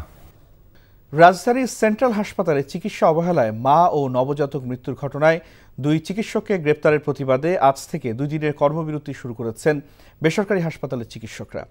এই সম্পর্কে জানতে যাচ্ছি সেন্ট্রাল হাসপাতালে, সেখানে আছেন স্পেশাল করেসপন্ডেন্ট শফিক শাহিন। শফিক, চিকিৎসকদের কর্মবিরতির ফলে হাসপাতালের পরিস্থিতি এখন কি? আমরা ক্যারি করছি তো বিভিন্নভাবে, আবার ঢাকা থেকে বাড়ছে। এই সেন্ট্রাল হসপিটালই মূলত সেই ঘটনার সূত্রপাত, যেখানে ভয়ঙ্কর চিকিৎসাজনিত অবহেলার কারণে মা মাহবুবুর রহমান আখি এবং তার নবজাতকের মৃত্যুর ঘটনার জন্য মূলত ভুল চিকিৎসাকে দায়ী করা হয়েছে। এবং সেই চিকিৎসার জন্য যিনি এখানকার বিশেষজ্ঞ চিকিৎসক ছিলেন ডাক্তার সংযুক্তা সাহাকে দায়ী করেছে সেন্ট্রাল হাসপাতাল কর্তৃপক্ষ। অন্যদিকে আবার সংযুক্তা সাহা দায়ী করছেন সেন্ট্রাল হাসপাতাল কর্তৃপক্ষকে। যখন এরকম দুই পক্ষের রশি টানাটানি চলছে, ঠিক সেই মুহূর্তে বিশেষজ্ঞ গাইনি এবং প্রসূতি বিশেষজ্ঞ চিকিৎসকদের সংগঠন ওজিএসবির পক্ষ থেকে কর্মবিরতি ঘোষণা করা হয়েছে 2 দিনের। তার আগে গতকাল চিকিৎসকরা মানববন্ধন করেছেন। আজকে থেকে সেই 2 দিনের চিকিৎসা কর্মবিরতি চলছে। আমি রাজধানীর কয়েকটি প্রাইভেট ক্লিনিক এবং হসপিটাল ঘুরে দেখেছি, সেখানে যারা বিশেষজ্ঞ চিকিৎসক আছেন তাদের কাছে রুগীরা আসছেন, তাদের স্বজনরা আসছেন চিকিৎসা সেবা নিতে, কিন্তু চিকিৎসক না থাকায়, বিশেষজ্ঞ ডক্টর না থাকায় তারা অনেকেই ফিরে যাচ্ছেন। অনেকে ঢাকার বিভিন্ন প্রান্ত থেকে এসেছিলেন এবং ঢাকার বাইরে থেকেও অনেকে চিকিৎসা সেবা নিতে এসেছেন, কিন্তু বাধ্য হয়ে চিকিৎসক না থাকার কারণে কিন্তু তাদেরকে ফিরে যেতে হচ্ছে। এটি যেমন বাহিরের চিত্র, তেমনি ভেতরে অপারেশন থিয়েটারও কিন্তু বন্ধ রয়েছে সব হাসপাতালে, এবং যারা রোগী আছেন তাদের যে নিয়মিত দেখাশোনার করার কথা, ডক্টর না আসার কারণে সেই চিকিৎসা ব্যবস্থাও ব্যাহত হচ্ছে বলে রোগীর স্বজনরা অভিযোগ করছেন। এবং আরেকটি বিষয় যেটা এইসব হসপিটাল থেকে বলা হচ্ছে যে ইমার্জেন্সি চালু আছে, অর্থাৎ জরুরি চিকিৎসা সেবা চালু আছে। তো এই পরিস্থিতিতে ভোগান্তিটা কিন্তু রোগীদেরই। তো এই পরিস্থিতিতে 2 দিনের কর্মবিরতির আজকে প্রথম দিন চলছে। রাইসুল। খুলনা বিভাগে তারুণ্যের সমাবেশ করছে বিএনপির সহযোগী 3 সংগঠন। নগরীর ডাক বাংলো মোড়ে শুরু হয় এই সমাবেশ। সকাল থেকেই মিছিল নিয়ে খুলনা বিভাগের অন্যান্য জেলা ও উপজেলা থেকে তারুণ্যের সমাবেশে যোগ দেন ছাত্রদল, যুবদল ও স্বেচ্ছাসেবক দলের নেতাকর্মী সমর্থকরা। দেশের তরুণ জনগোষ্ঠীকে আন্দোলনে সম্পৃক্ত করতে চট্টগ্রাম বিভাগ থেকে তারুণ্যের সমাবেশ শুরু করে জাতীয়তাবাদী আদর্শের তারুণ্য নির্ভর সংগঠনগুলো। সবশেষ ঢাকা বিভাগের তারুণ্যের সমাবেশের মধ্য দিয়ে শেষ হবে এই সমাবেশ।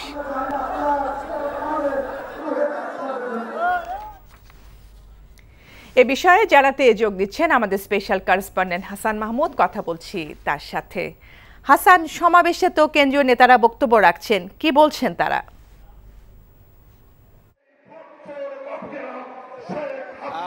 এখন আসলে বিএনপির সিনিয়র নেতারা, বিশেষ করে যুবদল, স্বেচ্ছাসেবক দল এবং ছাত্র দলের যে সিনিয়র নেতারা আছেন এবং কেন্দ্রীয় নেতারা আছেন তারা বক্তব্য দিচ্ছেন। এবং বিএনপি মহাসচিব মির্জা ফখরুল ইসলাম আলমগীর আজকে সর্বশেষ বক্তৃতা দেবেন এবং এই বক্তৃতার মধ্য দিয়ে তিনি তারুণ্যের যে এই সমাবেশ খুলনায়, সেই সমাবেশকে তাদের এক দফা আন্দোলনের যেই আন্দোলন চলছে সেই আন্দোলনে তারুণ্যের ভূমিকার বিষয়ে হয়তো তাদেরকে একটি দিক নির্দেশনা দিবেন। মহাসচিব রয়েছেন মঞ্চে এবং মঞ্চে কেন্দ্রীয় নেতারা রয়েছেন, যুবদল সভাপতি, স্বেচ্ছাসেবক দল সভাপতি এবং ছাত্রদল সভাপতি, তারা কিন্তু মঞ্চে রয়েছেন। তারা ক্রমান্বয়ে বক্তৃতা করছেন। খুলনা জেলা বিএনপির নেতারা বক্তৃতা করেছেন। সব মিলিয়ে এই বক্তব্যে যে নেতারা বক্তব্য দিয়েছেন তাদের বক্তব্যে একটি কথা, যে মানুষের দ্রব্যমূল্য যেমন মানুষের নাগালের বাইরে, সব কিছুর ঊর্ধ্বগতি দ্রব্যমূল্য, গ্যাস, বিদ্যুৎ সহ সব কিছুতে মানুষ অনেকটা নাভিশ্বাস উঠেছে। এবং সব মিলিয়ে তাদের অভিযোগ আইন এবং গণতন্ত্র, বিশেষ করে আইনের শাসন নেই, গণতন্ত্র দেশে নেই এবং মানুষের কথা বলার অধিকার নেই। তাই তাদের দাবি যে এই সরকারকে অবিলম্বে ক্ষমতা ছাড়তে হবে, আর তারা সরকার যদি তাদের দাবি মেনে না নেয়, নির্দলীয় সরকারের অধীনে নিরপেক্ষ সরকারের অধীনে এটি নির্বাচন দিয়ে ক্ষমতা থেকে সরে না যায়, সংসদ বিলুপ্ত না করে, তাহলে তারা বলছেন যে তারা যে কোনো ধরনের আন্দোলন করে সরকারের পতনের জন্য প্রস্তুত রয়েছেন এবং সেই বক্তব্যই তারা দিচ্ছেন। আজকে আপনাকে একটু খুলনার মহানগরের অবস্থাটা একটু বলে রাখি, যে খুলনা মহানগরীর কিন্তু ব্যাংক রোড বলা হয়, সোনালী ব্যাংক রোড, যদিও এটা ডাক বাংলো মোড় থেকে শুরু করে শিববাড়ি মোড় পর্যন্ত কিন্তু মানুষই, অর্থাৎ তারুণ্যের যে সমাবেশের উপস্থিত সমাবেশের মানুষ, সেই মানুষ কিন্তু শিববাড়ি মোড় পর্যন্ত ছড়িয়ে গেছে। এবং এই মহানগরের প্রধান একটি গুরুত্বপূর্ণ সড়কের উপরে এই সমাবেশটি হওয়ায় কিন্তু পুরো মহানগরের যে যান চলাচল ব্যবস্থা সেটা কিন্তু অনেকটা বিঘ্নিত হয়েছে। আইন শৃঙ্খলা রক্ষাকারী বাহিনীর ট্রাফিক ব্যবস্থারা তারা অনেকটা হিমশিম খাচ্ছে এই মানুষের চারদিকে সামাল দিতে। সব মিলিয়ে আসলে সমাবেশ চলছে, মির্জা ফখরুল বক্তব্যের মধ্য দিয়ে সমাবেশ শেষ হবে। আমরা জানছিলাম খুলনায় বিএনপির তারুণ্যের সমাবেশের খবর। ঢাকা ১৭ আসনের উপনির্বাচনের ভোট গ্রহণ শেষে চলছে গণনা। সকাল ৮টা থেকে শুরু হয়ে ভোট গ্রহণ চলে বিকেল ৪টা পর্যন্ত। তবে ভোট কেন্দ্রগুলোতে ভোটার উপস্থিতি খুবই কম ছিল। উপনির্বাচনে আওয়ামী লীগের মোহাম্মদ আলী আরাফাত সকালে গুলশান মডার্ন হাই স্কুল ও কলেজ কেন্দ্রে ভোট দিয়েছেন। জাতীয় পার্টির শিকদার আনিসুর রহমান ভোট দিয়েছেন ঢাকা সেনানিবাসের শিশু মঙ্গল প্রাথমিক বিদ্যালয় কেন্দ্রে। স্বতন্ত্র প্রার্থী আলোচিত online content creator Ashraful Alam ওরফে হিরো আলম এই আসনের ভোটার নন, তবে তিনি বিভিন্ন কেন্দ্র ঘুরে দেখছেন। নির্বাচনে মোট ৮ জন প্রার্থী প্রতিদ্বন্দ্বিতা করছেন। রাজধানীর গুলশান, বনানী, ভাসানটেক থানা ও সেনানিবাস এলাকা নিয়ে গঠিত ঢাকা ১৭ আসনের মোট ভোটার ৩,২৫,২০৫ জন। গত ১৫ই মে চিত্রনায়ক আকবর হোসেন পাঠান ফারুকের মৃত্যুতে আসনটি শূন্য হয়।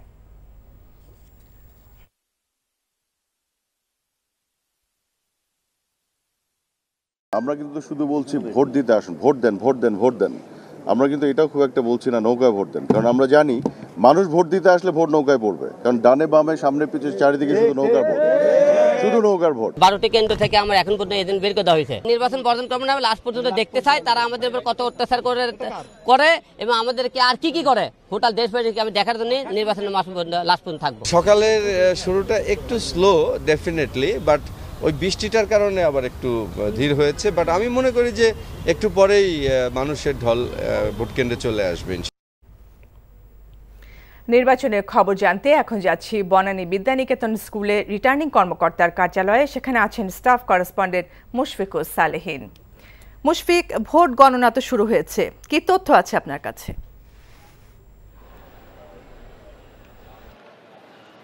ফারজানা, ভোট গণনার কথা যেটি আপনি বললেন যে ভোট গণনা শুরু হয়েছে সকাল ৮টা থেকে ৪টা পর্যন্ত ভোট বিরতিহীনভাবে গ্রহণ করার পরে ভোট গ্রহণ এখন বন্ধ রয়েছে এবং এখন ভোট গণনা চলছে। এখন পর্যন্ত আমরা আসলে এই রিটার্নিং কর্মকর্তার কার্যালয় থেকে তেমন কোনো আমাদেরকে বিস্তারিত জানানো হয়নি যে আসলে কখন ফলাফলটি ঘোষিত হবে বা কখন আমরা ফলাফল পাওয়া শুরু করব।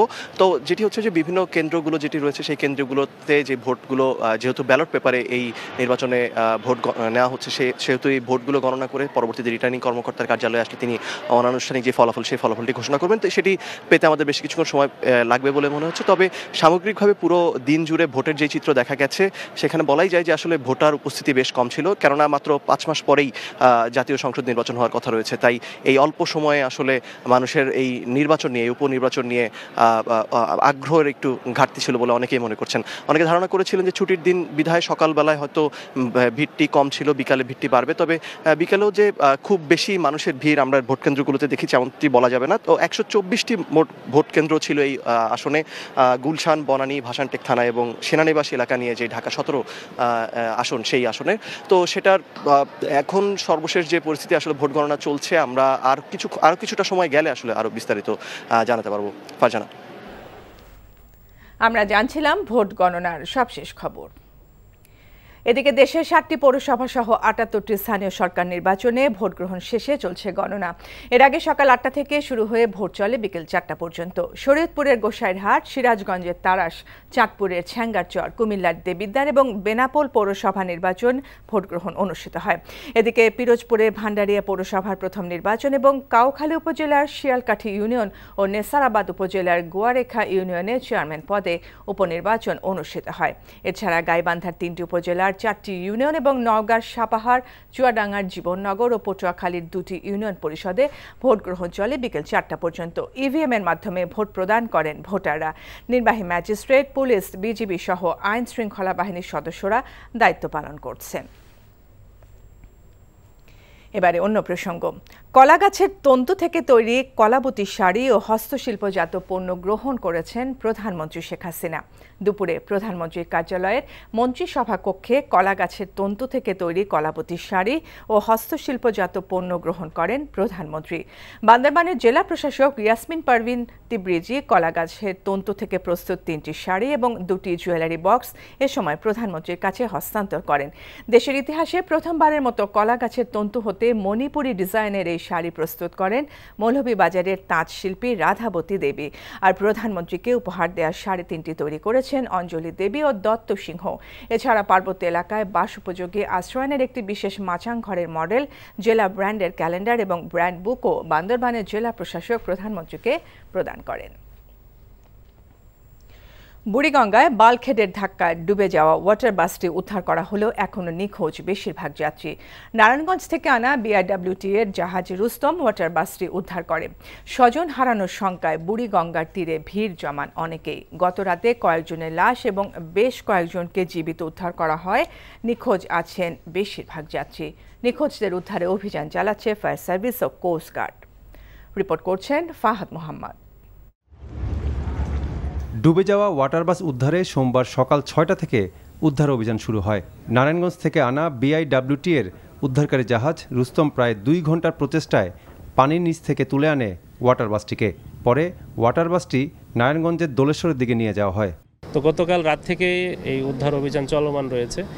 গতকাল রাত পর্যন্ত আমরা ডুবন্ত বাসটি থেকে 10টি যাত্রী উদ্ধার করতে পেরেছি। তো গতকাল রাতের পরে থেকে এখন পর্যন্ত নতুন করে কোনো ডেড বডি আমরা পাইনি। ওয়াটার বাস দুর্ঘটনায় এখনও নিখোঁজ অনেকে। তাদের স্বজনরা অধীর আগ্রহে বসে আছে বুড়িগঙ্গার পারে। নিখোঁজদের উদ্ধারে অভিযান চালাচ্ছে ফায়ার সার্ভিস ও কোস্টগার্ড। ওয়াটার বাসে ওঠার পরে ওর ছোটো বোনকে মেসেজ দিচ্ছে, ওর ছোটো বোন এখানে ছিল আমাদের বাসায়, তো যা নিয়ে যাবে, তো মেসেজ যদি রেডি হয় আমি আসতেছি, আমি ওয়াটার বাসে উঠছি, বাস তারপরে এলো অ্যাক্সিডেন্ট। অল্প সময় লাগে, ছোট এটা একটা বুট, এই বুটটা ইচ্ছা করলে জনগণে বাহি, কিন্তু অমুক বাহিনী সেমুক বাহিনী সব খালি বাহিনী আইয়া তুলতে তুলতে সময় ক্ষেপণ কইরা রাত শেষ করে দিল। তারপরে লয়ে গেল হে দলেশ্বরের দিকে। এই কেরানীগঞ্জ থানায় ঘটনা ঘটলো, লয়ে গেল দলেশ্বর। এই কারণটা কি? এই কারণটা জনগণ জানতে চায়। আমার বাইকনার নাম হইল রুহিন, ইসলামপুর চাকরি করে। কালকে ফোন দিয়া ওয়াটার গ্রুপ বাসে উঠছে প্রায় 4টা বাজে। ওয়াটার বাসে ছিল আমার নাতি, এটা একটা কনফার্ম, কিন্তু আমার নাতির লাশটা এখনো পাইতাছি না। রোববার রাতে ওয়াটার বাসটি রাজধানীর লালকুঠি ঘাট থেকে দক্ষিণ কেরানীগঞ্জের তেলঘাটে যাচ্ছিল। মাছ নদীতে এলে এটি বালু বোঝাই এমভি আরাবি নামে একটি বাল্কহেডের ধাক্কায় অন্তত 30 যাত্রীসহ ডুবে যায়। তাৎক্ষণিক 2-4 জন নদীতে লাফিয়ে পড়েন। তারা সাঁতরে তীরে উঠলেও ভেতরে আটকা পড়েন বাকি যাত্রীরা। রাতেই 3 জনের লাশ উদ্ধার করা হয় আর জীবিত উদ্ধার করা হয়েছে 7 জনকে। এখনও নিখোঁজ রয়েছেন অন্তত 20 জন। Fahad Mohammad, NTV news, Dhaka. সেনাবাহিনী প্রধান জেনারেল SM শফিউদ্দিন আহমেদ বলেছেন, মাতৃভূমি রক্ষার পাশাপাশি সরকারের নির্দেশনা অনুযায়ী সেনাবাহিনী অভ্যন্তরীণ উন্নয়ন সহ নানা কাজ করে যাচ্ছে। সকালে নাটোরের কাদিরাবাদ সেনানিবাসে কোর অফ ইঞ্জিনিয়ার্সের বাৎসরিক অধিনায়ক সম্মেলনে অধিনায়কদের উদ্দেশ্যে বক্তব্যে তিনি এসব কথা বলেন। সেনাপ্রধান বলেন, একবিংশ শতাব্দীর চ্যালেঞ্জ মোকাবেলা করতে সরকারের সহায়তায় ফোর্সেস গোল 2030 বাস্তবায়নের জন্য সীমাবদ্ধতার মাঝেও সাংগঠনিক কাঠামো অনুযায়ী সেনাবাহিনীর আধুনিকায়ন প্রক্রিয়া চলমান রয়েছে। পরে সেনাপ্রধান ইঞ্জিনিয়ারিং কোরের কার্যক্রম পরিদর্শন এবং গাছের চারা রোপণ করেন। কুড়িগ্রাম ও লালমনিরহাটের নদ নদীর পানি কমে যাওয়ায় বন্যা পরিস্থিতির উন্নতি হয়েছে। তবে নিম্নাঞ্চলের বাড়িঘর এখনও তলিয়ে থাকায় দুর্ভোগে বানভাসীরা। গ্রামীণ কাঁচা পাকা সড়ক তলিয়ে থাকায় যোগাযোগ ব্যবস্থা এখনও স্বাভাবিক হয়নি। গত 7 দিন ধরে কুড়িগ্রামের নদ নদী তীরবর্তী ও চর এলাকার ঘরবাড়ি তলিয়ে থাকায় দুর্ভোগ বেড়েছে মানুষের। ফসলি জমি নিমজ্জিত থাকায় নষ্ট হতে বসেছে। বসতবাড়ি থেকে নেমে গেছে বন্যার পানি। তবে ডুবে আছে আমন ক্ষেত, চলাচলে দুর্ভোগ। এদিকে লালমনিরহাটের তিস্তা ও ধরলা উপচে প্লাবিত বাড়িঘর থেকে পানি নেমে বন্যা পরিস্থিতি স্বাভাবিক হয়েছে। তবে নিচু এলাকায় পানিতে ডুবে থাকায় আমন ক্ষেত নষ্ট হয়েছে। সাতক্ষীরার কালীগঞ্জে নলতা হাই স্কুলে শিক্ষকের মারধরে 9ম শ্রেণীর ছাত্র রাজপ্রতাপ দাসের মৃত্যুর ঘটনায় গ্রেফতারকৃত 4 শিক্ষককে কারাগারে পাঠানো হয়েছে। সকালে 5 শিক্ষকের বিরুদ্ধে থানায় একটি হত্যা মামলা দায়ের করেন নিহত ছাত্রের বাবা দীনবন্ধু দাস। দুপুরে তাদের জামিনের জন্য আদালতে তোলা হলে বিচারক কারাগারে পাঠানোর নির্দেশ দেন। গতকাল স্কুলের ছাদে কেক কেটে জন্মদিন পালন করছিল নিহত রাজপ্রতাপ দাস সহ কয়েকজন ছাত্র। এ সময় শিক্ষকদের নির্দেশে তা বন্ধ না করায় শিক্ষকদের মারধরের শিকার হয় ওই ছাত্ররা। পরে বাসায় গিয়ে অসুস্থ হয়ে মারা যায় রাজপ্রতাপ।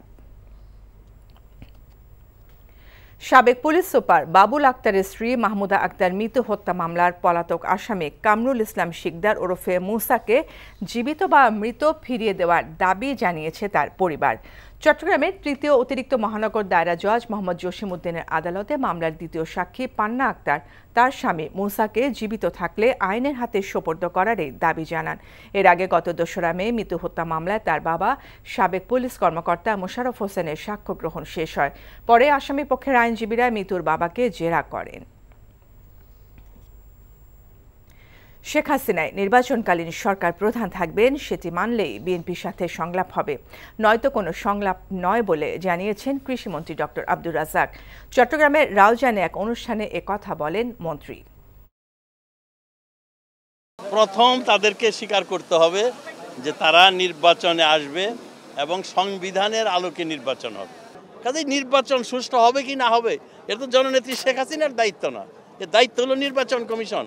সংবিধানের সুস্পষ্টভাবে সেই দিক নির্দেশনা দেওয়া আছে। আগামী 28 জুলাই রাজশাহীতে বিএনপির কয়েকটি অঙ্গ সংগঠনের বিভাগীয় পদযাত্রা অনুষ্ঠিত হবে। পদযাত্রা সফল করতে নগরীর একটি রেস্তোরাঁয় বিভাগের সাংগঠনিক 9টি জেলার নেতাদের নিয়ে প্রস্তুতি সভা অনুষ্ঠিত হয়েছে। দুপুরে অনুষ্ঠিত এই প্রস্তুতি সভায় প্রধান অতিথি ছিলেন বিএনপির vice chairman doctor AZM Zahid Hossain. সভার প্রধান বক্তা ছিলেন বিএনপির রাজশাহী বিভাগীয় সাংগঠনিক সম্পাদক রুহুল কুদ্দুস তালুকদার দুলু। নোয়াখালীর সোনাইমুড়িতে ইশরাক হোসেনের গাড়ি বহরে হামলার ঘটনায় বিএনপি ও সহযোগী সংগঠনের 149 নেতাকর্মীর বিরুদ্ধে মামলা দায়ের করা হয়েছে। গতরাতে স্থানীয় ছাত্রলীগ কর্মী সজিবুল ইসলাম বাদী হয়ে সোনাইমুড়ি থানায় এই মামলা দায়ের করেন। এতে প্রধান আসামি করা হয়েছে বরকতুল্লাহ বুলুর ছেলে ওমর শরীফ মোহাম্মদ ইমরান সানিয়াতকে। মামলায় 29 জনের নাম উল্লেখ করে 100 থেকে 120 জনকে অজ্ঞাত আসামি করা হয়েছে। ফেনীর দাগনভূঞায় বৈদ্যুতিক ট্রান্সফরমার চুরির মূল হোতাসহ 6 জনকে গ্রেফতার করা হয়েছে। পুলিশ জানায়, সাম্প্রতিক সময়ে দাগনভূঞায় বিভিন্ন এলাকা থেকে অন্তত 10টি ট্রান্সফরমার চুরির ঘটনা ঘটে। এ ঘটনায় পল্লী বিদ্যুতের দাগনভূঞার জোনাল অফিসের deputy general manager Mohammad Jahangir Alam, AGM Rashidul ইসলাম সহ একাধিক কর্মকর্তা বাদী হয়ে থানায় পৃথক ডায়েরি করেন। এর প্রেক্ষিতে পুলিশ রোববার রাতে বিভিন্ন স্থানে অভিযান চালিয়ে ওই চক্রের 6 জনকে গ্রেফতার করেছে। 31 জুলাইয়ের মধ্যে 3 দফা দাবি পূরণ না করলে 1 আগস্ট থেকে অনির্দিষ্টকালের জন্য জ্বালানি ব্যবসায়ীরা তেল উত্তোলন ও পরিবহন বন্ধ করে দেবেন। দুপুরে রংপুর প্রেস ক্লাবে সংবাদ সম্মেলনে একথা জানান অ্যাসোসিয়েশনের সাধারণ সম্পাদক মোস্তফা সোহরাব চৌধুরী টিটো। সংবাদ সম্মেলনে জ্বালানি তেল, ডিজেল, পেট্রোল ও অকটেন বিক্রয়ের উপর প্রচলিত কমিশন কমপক্ষে 7.5% করা সহ 3 দফা দাবি জানিয়ে এসব কথা বলেন Bangladesh petroleum dealers, distributor agents and petrol pump owners association Rangpur বিভাগের নেতারা।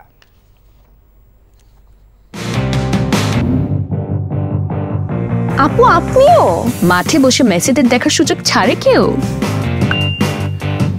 দেখা হবে মাঠে। পেমেন্টের উন্মাদনা এখন বিকাশে। সর্বোচ্চ পেমেন্টে পেয়ে যান ভ্রমণ খরচ সহ আর্জেন্টিনার ম্যাচ টিকিট, সাথে ক্যাশব্যাক আর ডিসকাউন্ট কুপন। আওয়ামী লীগ রাজনৈতিকভাবে এতটাই দেউলিয়া হয়ে পড়েছে যে হিরো আলমকে মেরে তার ভোটও চুরি করতে হয়। বিএনপি মহাসচিব মির্জা ফখরুল ইসলাম আলমগীর খুলনার তারুণ্যের সমাবেশ থেকে এই মন্তব্য করেন। তিনি বলেন, ডেঙ্গুতে মানুষ মরলেও দায়িত্বশীলরা অবকাশ যাপনে রয়েছেন। আজিজুল ইসলাম ও রনি রায়হানের ক্যামেরায় হাসান মাহমুদের রিপোর্ট। তারুণ্য নির্ভর ছাত্রদল, যুবদল, স্বেচ্ছাসেবক দলের নেতাকর্মীদের উপস্থিতিতে সরগরম ছিল রূপসাপাড়ের জনপদ খুলনা। সুন্দরবনের নৈসর্গ ঘেরা এই অঞ্চলের জাতীয়তাবাদী আদর্শের তরুণদের ভিড় নগরীর ডাক বাংলো মোড় ছাপিয়ে ছড়িয়ে পড়ে অলিতে গলিতে। বিএনপি মহাসচিব মির্জা ফখরুল ইসলাম আলমগীর বলেন, আওয়ামী লীগ রাজনৈতিকভাবে এতটাই দেউলিয়া হয়ে পড়েছে যে তাদেরকে ঢাকা 17 আসনের ভোটও চুরির তামাশা করতে হয়। কি দেউলিয়া হয়ে গেছে আওয়ামী লীগ, চিন্তা করেন। ওই হিরো আলমকে পর্যন্ত তারা সহ্য করতে পারে না। উনি একটা কেন্দ্রে গিয়েছিলেন আজকে, সেই কেন্দ্রে ভোট দিতে গেছে। ওখানে আওয়ামী লীগের সেই সব বিখ্যাত সন্ত্রাসীরা যারা আওয়ামী লীগের গণতন্ত্র পাহারা দেয়, তারা বেচারা হিরো আলমকে তাড়িয়ে দিয়েছে। শুধু তাড়িয়ে দেয়নি, তাকে বাইরে এসে রাস্তায় মাটিতে ফেলে তাকে পিটিয়েছে বেধড়ক। আজকে একটু কায়দা করে নির্বাচন হবে, নির্বাচন হয়, নির্বাচন করছি, পার্লামেন্ট আছে, এরকম দেখিয়ে তারা একইভাবে একদলীয় শাসন চালাচ্ছে। মির্জা ফখরুল বলেন, দ্রব্যমূল্যের ঊর্ধ্বগতি ও মানুষের পকেট কাটার জন্য যেসব ব্যবসায়ীরা দায়ী, তারা এ সরকারের তোষামদে লিপ্ত হয়েছে। তিনি বলেন, ডেঙ্গুতে মানুষ মারা যাচ্ছে অথচ সংশ্লিষ্টরা দায়িত্বহীন রয়েছে। এমবিসিসির প্রধান তিনি বললেন, আমরা আবার এই শেখ হাসিনাকে প্রধানমন্ত্রী দেখতে চায়। আরেকজন যিনি ইতিমধ্যে গোটা ঢাকা শহরকে গিলে ফেলেছেন, তিনি বললেন এত কাজ জীবনে কেউ কোনোদিন করেনি উনি যা করেছেন। এরা কারা? এরা সেই সব ব্যবসায়ীরা যারা বাংলাদেশের মানুষের রক্ত চুষে নিয়েছে। বন্ধু, ডেঙ্গু মশা আক্রমণ, ডেঙ্গু হয়ে সব কাতরাচ্ছে, ইতিমধ্যেই ৭৬ জনের প্রাণ চলে গেছে। আর আমাদের স্বাস্থ্যমন্ত্রী কি করেছেন? তিনি অবসর যাপনের জন্য তার পরিবারকে নিয়ে বিদেশে বেড়াতে গেছেন। আর দক্ষিণ ঢাকার সিটি কর্পোরেশনের মেয়র প্রবল প্রতাপশালী তাপস সাহেব, তিনি তার গোটা পরিবার নিয়ে ১৭ দিনের জন্য তিনি গেছেন ইউরোপ সফর করতে। সব ক্ষেত্রে দুর্নীতি আর লুটপাটের অভিযোগ করে বক্তারা বলেন এই সরকারের অধীনে নির্বাচন অসম্ভব। আজকে এই বাংলাদেশে বৈষম্য সৃষ্টি করা হচ্ছে, একদম যা ইচ্ছা তাই করে বেড়াবে, তার কোনো বিচার আচার হবে না। আগামী ২২ তারিখ এই শেখ পরিবারকে লাল কার্ড দেখিয়ে বাংলাদেশ থেকে তাদের দেশে পার করে দেব। নিরপেক্ষ সরকারের অধীনে নির্বাচনের বিএনপির এক দফা দাবিকে সামনে এগিয়ে নিতে তারুণ্যের উজ্জীবনকে কাজে লাগাতে চায় দলটি। আর এই খুলনার সমাবেশ থেকেও নেতারা বললেন যে আগামী দিনে সরকার পতনের জন্য সব ধরনের চাপই সৃষ্টি করবেন তারা। Hasan Mahmud, NTV news, Khulna. সারাদিন মোটামুটি শান্তিপূর্ণভাবে ঢাকা ১৭ আসনের উপনির্বাচনের ভোট গ্রহণ হলেও দিন শেষে স্বতন্ত্র প্রার্থী হিরো আলমের ওপর হামলা হয়েছে। এতে ক্ষুব্ধ প্রতিক্রিয়া জানিয়ে ঘটনার সুষ্ঠু বিচার চেয়েছেন তিনি। এদিকে দিনভর ভোটার উপস্থিতি ছিল খুবই কম। রিপোর্টে জানাচ্ছেন শফি মাহমুদ সাগর।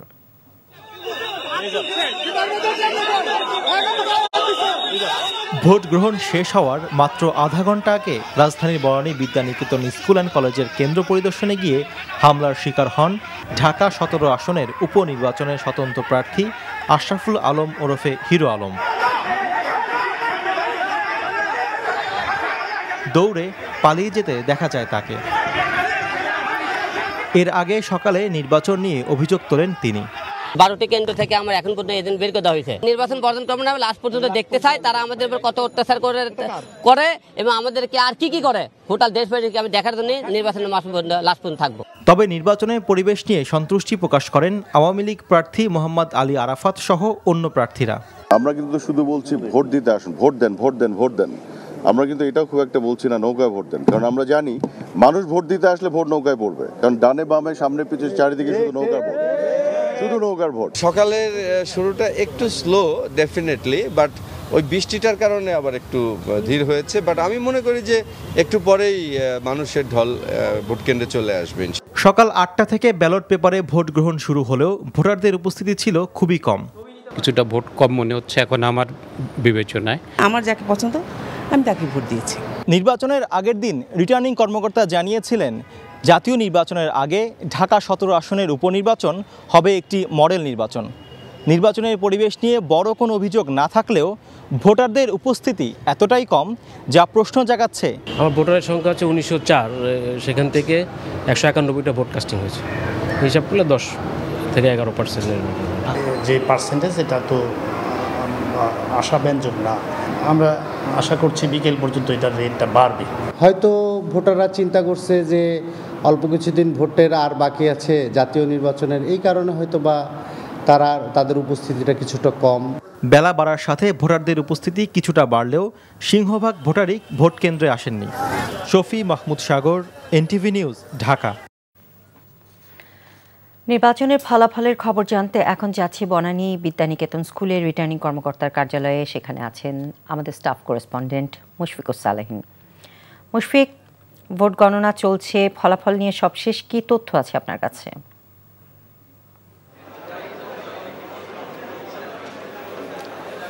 টিউলিপ ভোট গণনা প্রায় শেষ পর্যায়ে পৌঁছে গেছে। আমরা 124টি কেন্দ্রের মধ্যে 114টি কেন্দ্রের ফলাফল পেয়ে গিয়েছি এবং সর্বশেষ 114টি কেন্দ্রের মধ্যে আওয়ামী লীগ প্রার্থী মোহাম্মদ আরাফাত নৌকা প্রতীকে তিনি পেয়েছেন 26,588 ভোট।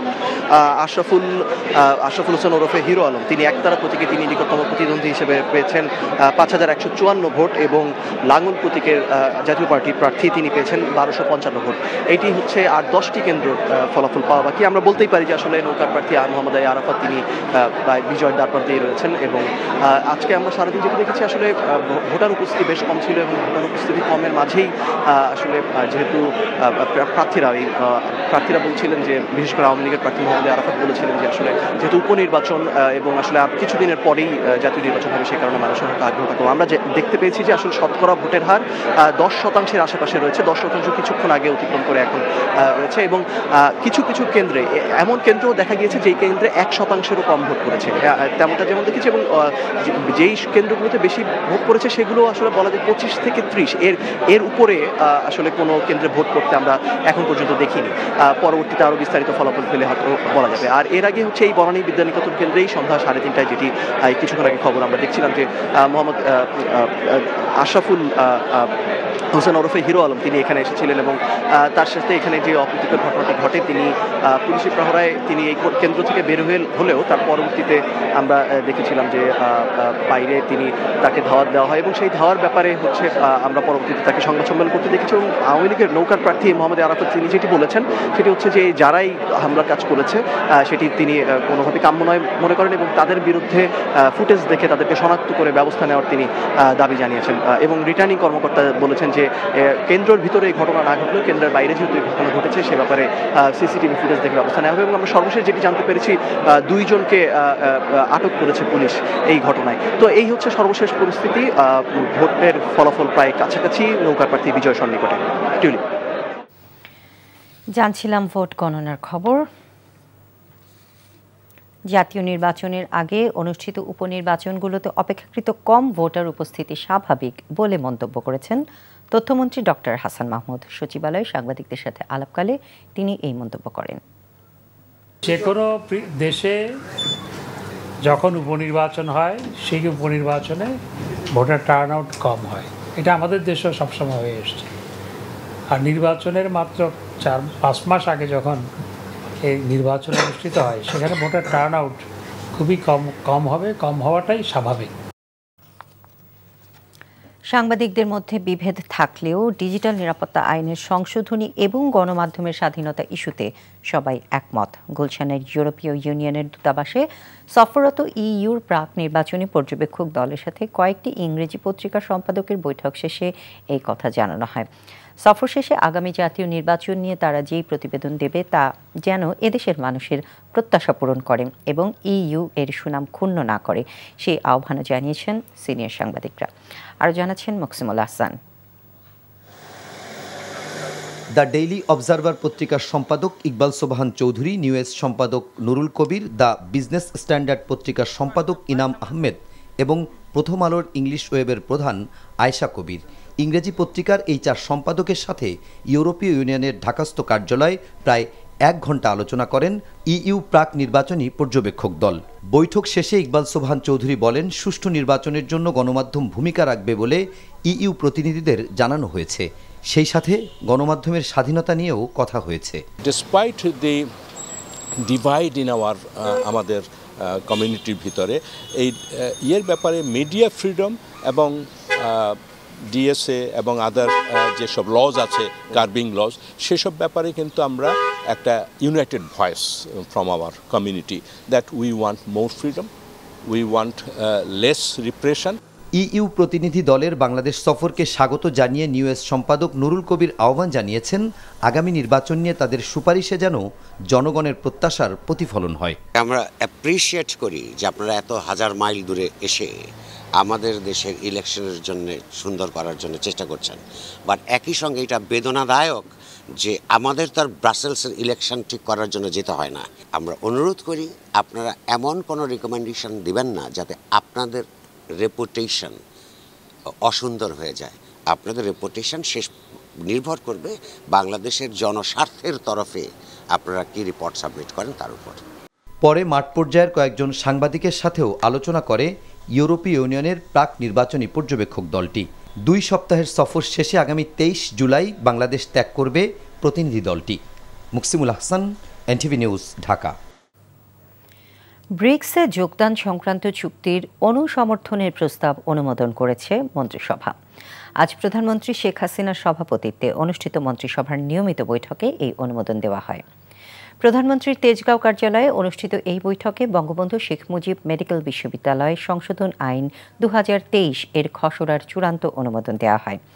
এই আইনে বিশ্ববিদ্যালয়ের উপাচার্য, উপাচার্য এবং কোষাধ্যক্ষের মেয়াদ বাড়িয়ে 3 বছর থেকে 4 বছর করা হয়েছে।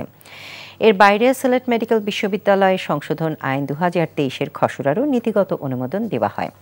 এই আইনে বিশ্ববিদ্যালয়টির নাম বেগম ফজিলাতুন্নেসা মুজিব মেডিকেল বিশ্ববিদ্যালয় করা হয়েছে। মেডিকেল বিশ্ববিদ্যালয়গুলোকে মহা হিসাব নিরীক্ষকের কার্যালয় দ্বারা অডিট করানোর বাধ্যবাধকতা রাখা হয়েছে এই আইনে। রোহিঙ্গা প্রত্যাবাসনে মিয়ানমারের ওপর চাপ অব্যাহত রাখতে সুইজারল্যান্ডের প্রতি আহ্বান জানিয়েছেন রাষ্ট্রপতি মোহাম্মদ শাহাবুদ্দিন। সকালে বঙ্গভবনে বাংলাদেশে নিযুক্ত সুইজারল্যান্ডের রাষ্ট্রদূত রেতো সিগফ্লাইড রেঙ্গলি তার পরিচয়পত্র পেশকালে রাষ্ট্রপতি এই আহ্বান জানান। নতুন রাষ্ট্রদূতকে স্বাগত জানিয়ে রাষ্ট্রপতি বলেন, সুইজারল্যান্ড বাংলাদেশের আর্থসামাজিক উন্নয়নে এবং বাণিজ্য বিনিয়োগ সম্প্রসারণে গুরুত্বপূর্ণ অবদান রাখছে। আগামী দিনে দুই দেশের সম্পর্ক বিনিয়োগ সহ বিভিন্ন ক্ষেত্রে নতুন উচ্চতায় পৌঁছবে বলে তিনি আশা প্রকাশ করেন। পরে বাংলাদেশে নবনিযুক্ত দক্ষিণ কোরিয়ার আবাসিক রাষ্ট্রদূত পার্ক ইয়াং সেক তার পরিচয়পত্র পেশ করেন রাষ্ট্রপতির কাছে। এ সময় দক্ষিণ কোরিয়াকে বাংলাদেশে আরও বিনিয়োগের আহ্বান জানান রাষ্ট্রপতি। তিনি বলেন, বাংলাদেশ ও দক্ষিণ কোরিয়ার মধ্যে অনেক ক্ষেত্র রয়েছে যেখানে যৌথ উদ্যোগ নিলে উভয় দেশই উপকৃত হবে। কলা গাছের তন্তু থেকে তৈরি কলাবতী শাড়ি ও হস্তশিল্পজাত পণ্য গ্রহণ করেছেন প্রধানমন্ত্রী শেখ হাসিনা। দুপুরে প্রধানমন্ত্রীর কার্যালয়ের মন্ত্রিসভা কক্ষে কলা গাছের তন্তু থেকে তৈরি কলাবতী শাড়ি ও হস্তশিল্পজাত পণ্য গ্রহণ করেন প্রধানমন্ত্রী। বান্দরবানের জেলা প্রশাসক ইয়াসমিন পারভিন তিব্রেজি কলা গাছের তন্তু থেকে প্রস্তুত 3টি শাড়ি এবং 2টি জুয়েলারি বক্স এ সময় প্রধানমন্ত্রীর কাছে হস্তান্তর করেন। দেশের ইতিহাসে প্রথমবারের মতো কলা গাছের তন্তু হতে মণিপুরি ডিজাইনের এই শাড়ি প্রস্তুত করেন মৌলভীবাজারের তাঁতশিল্পী রাধাবতী দেবী। আর প্রধানমন্ত্রীকে উপহার দেওয়ার শাড়ি 3টি তৈরি করেছেন অঞ্জলি দেবী ও দত্ত সিংহ।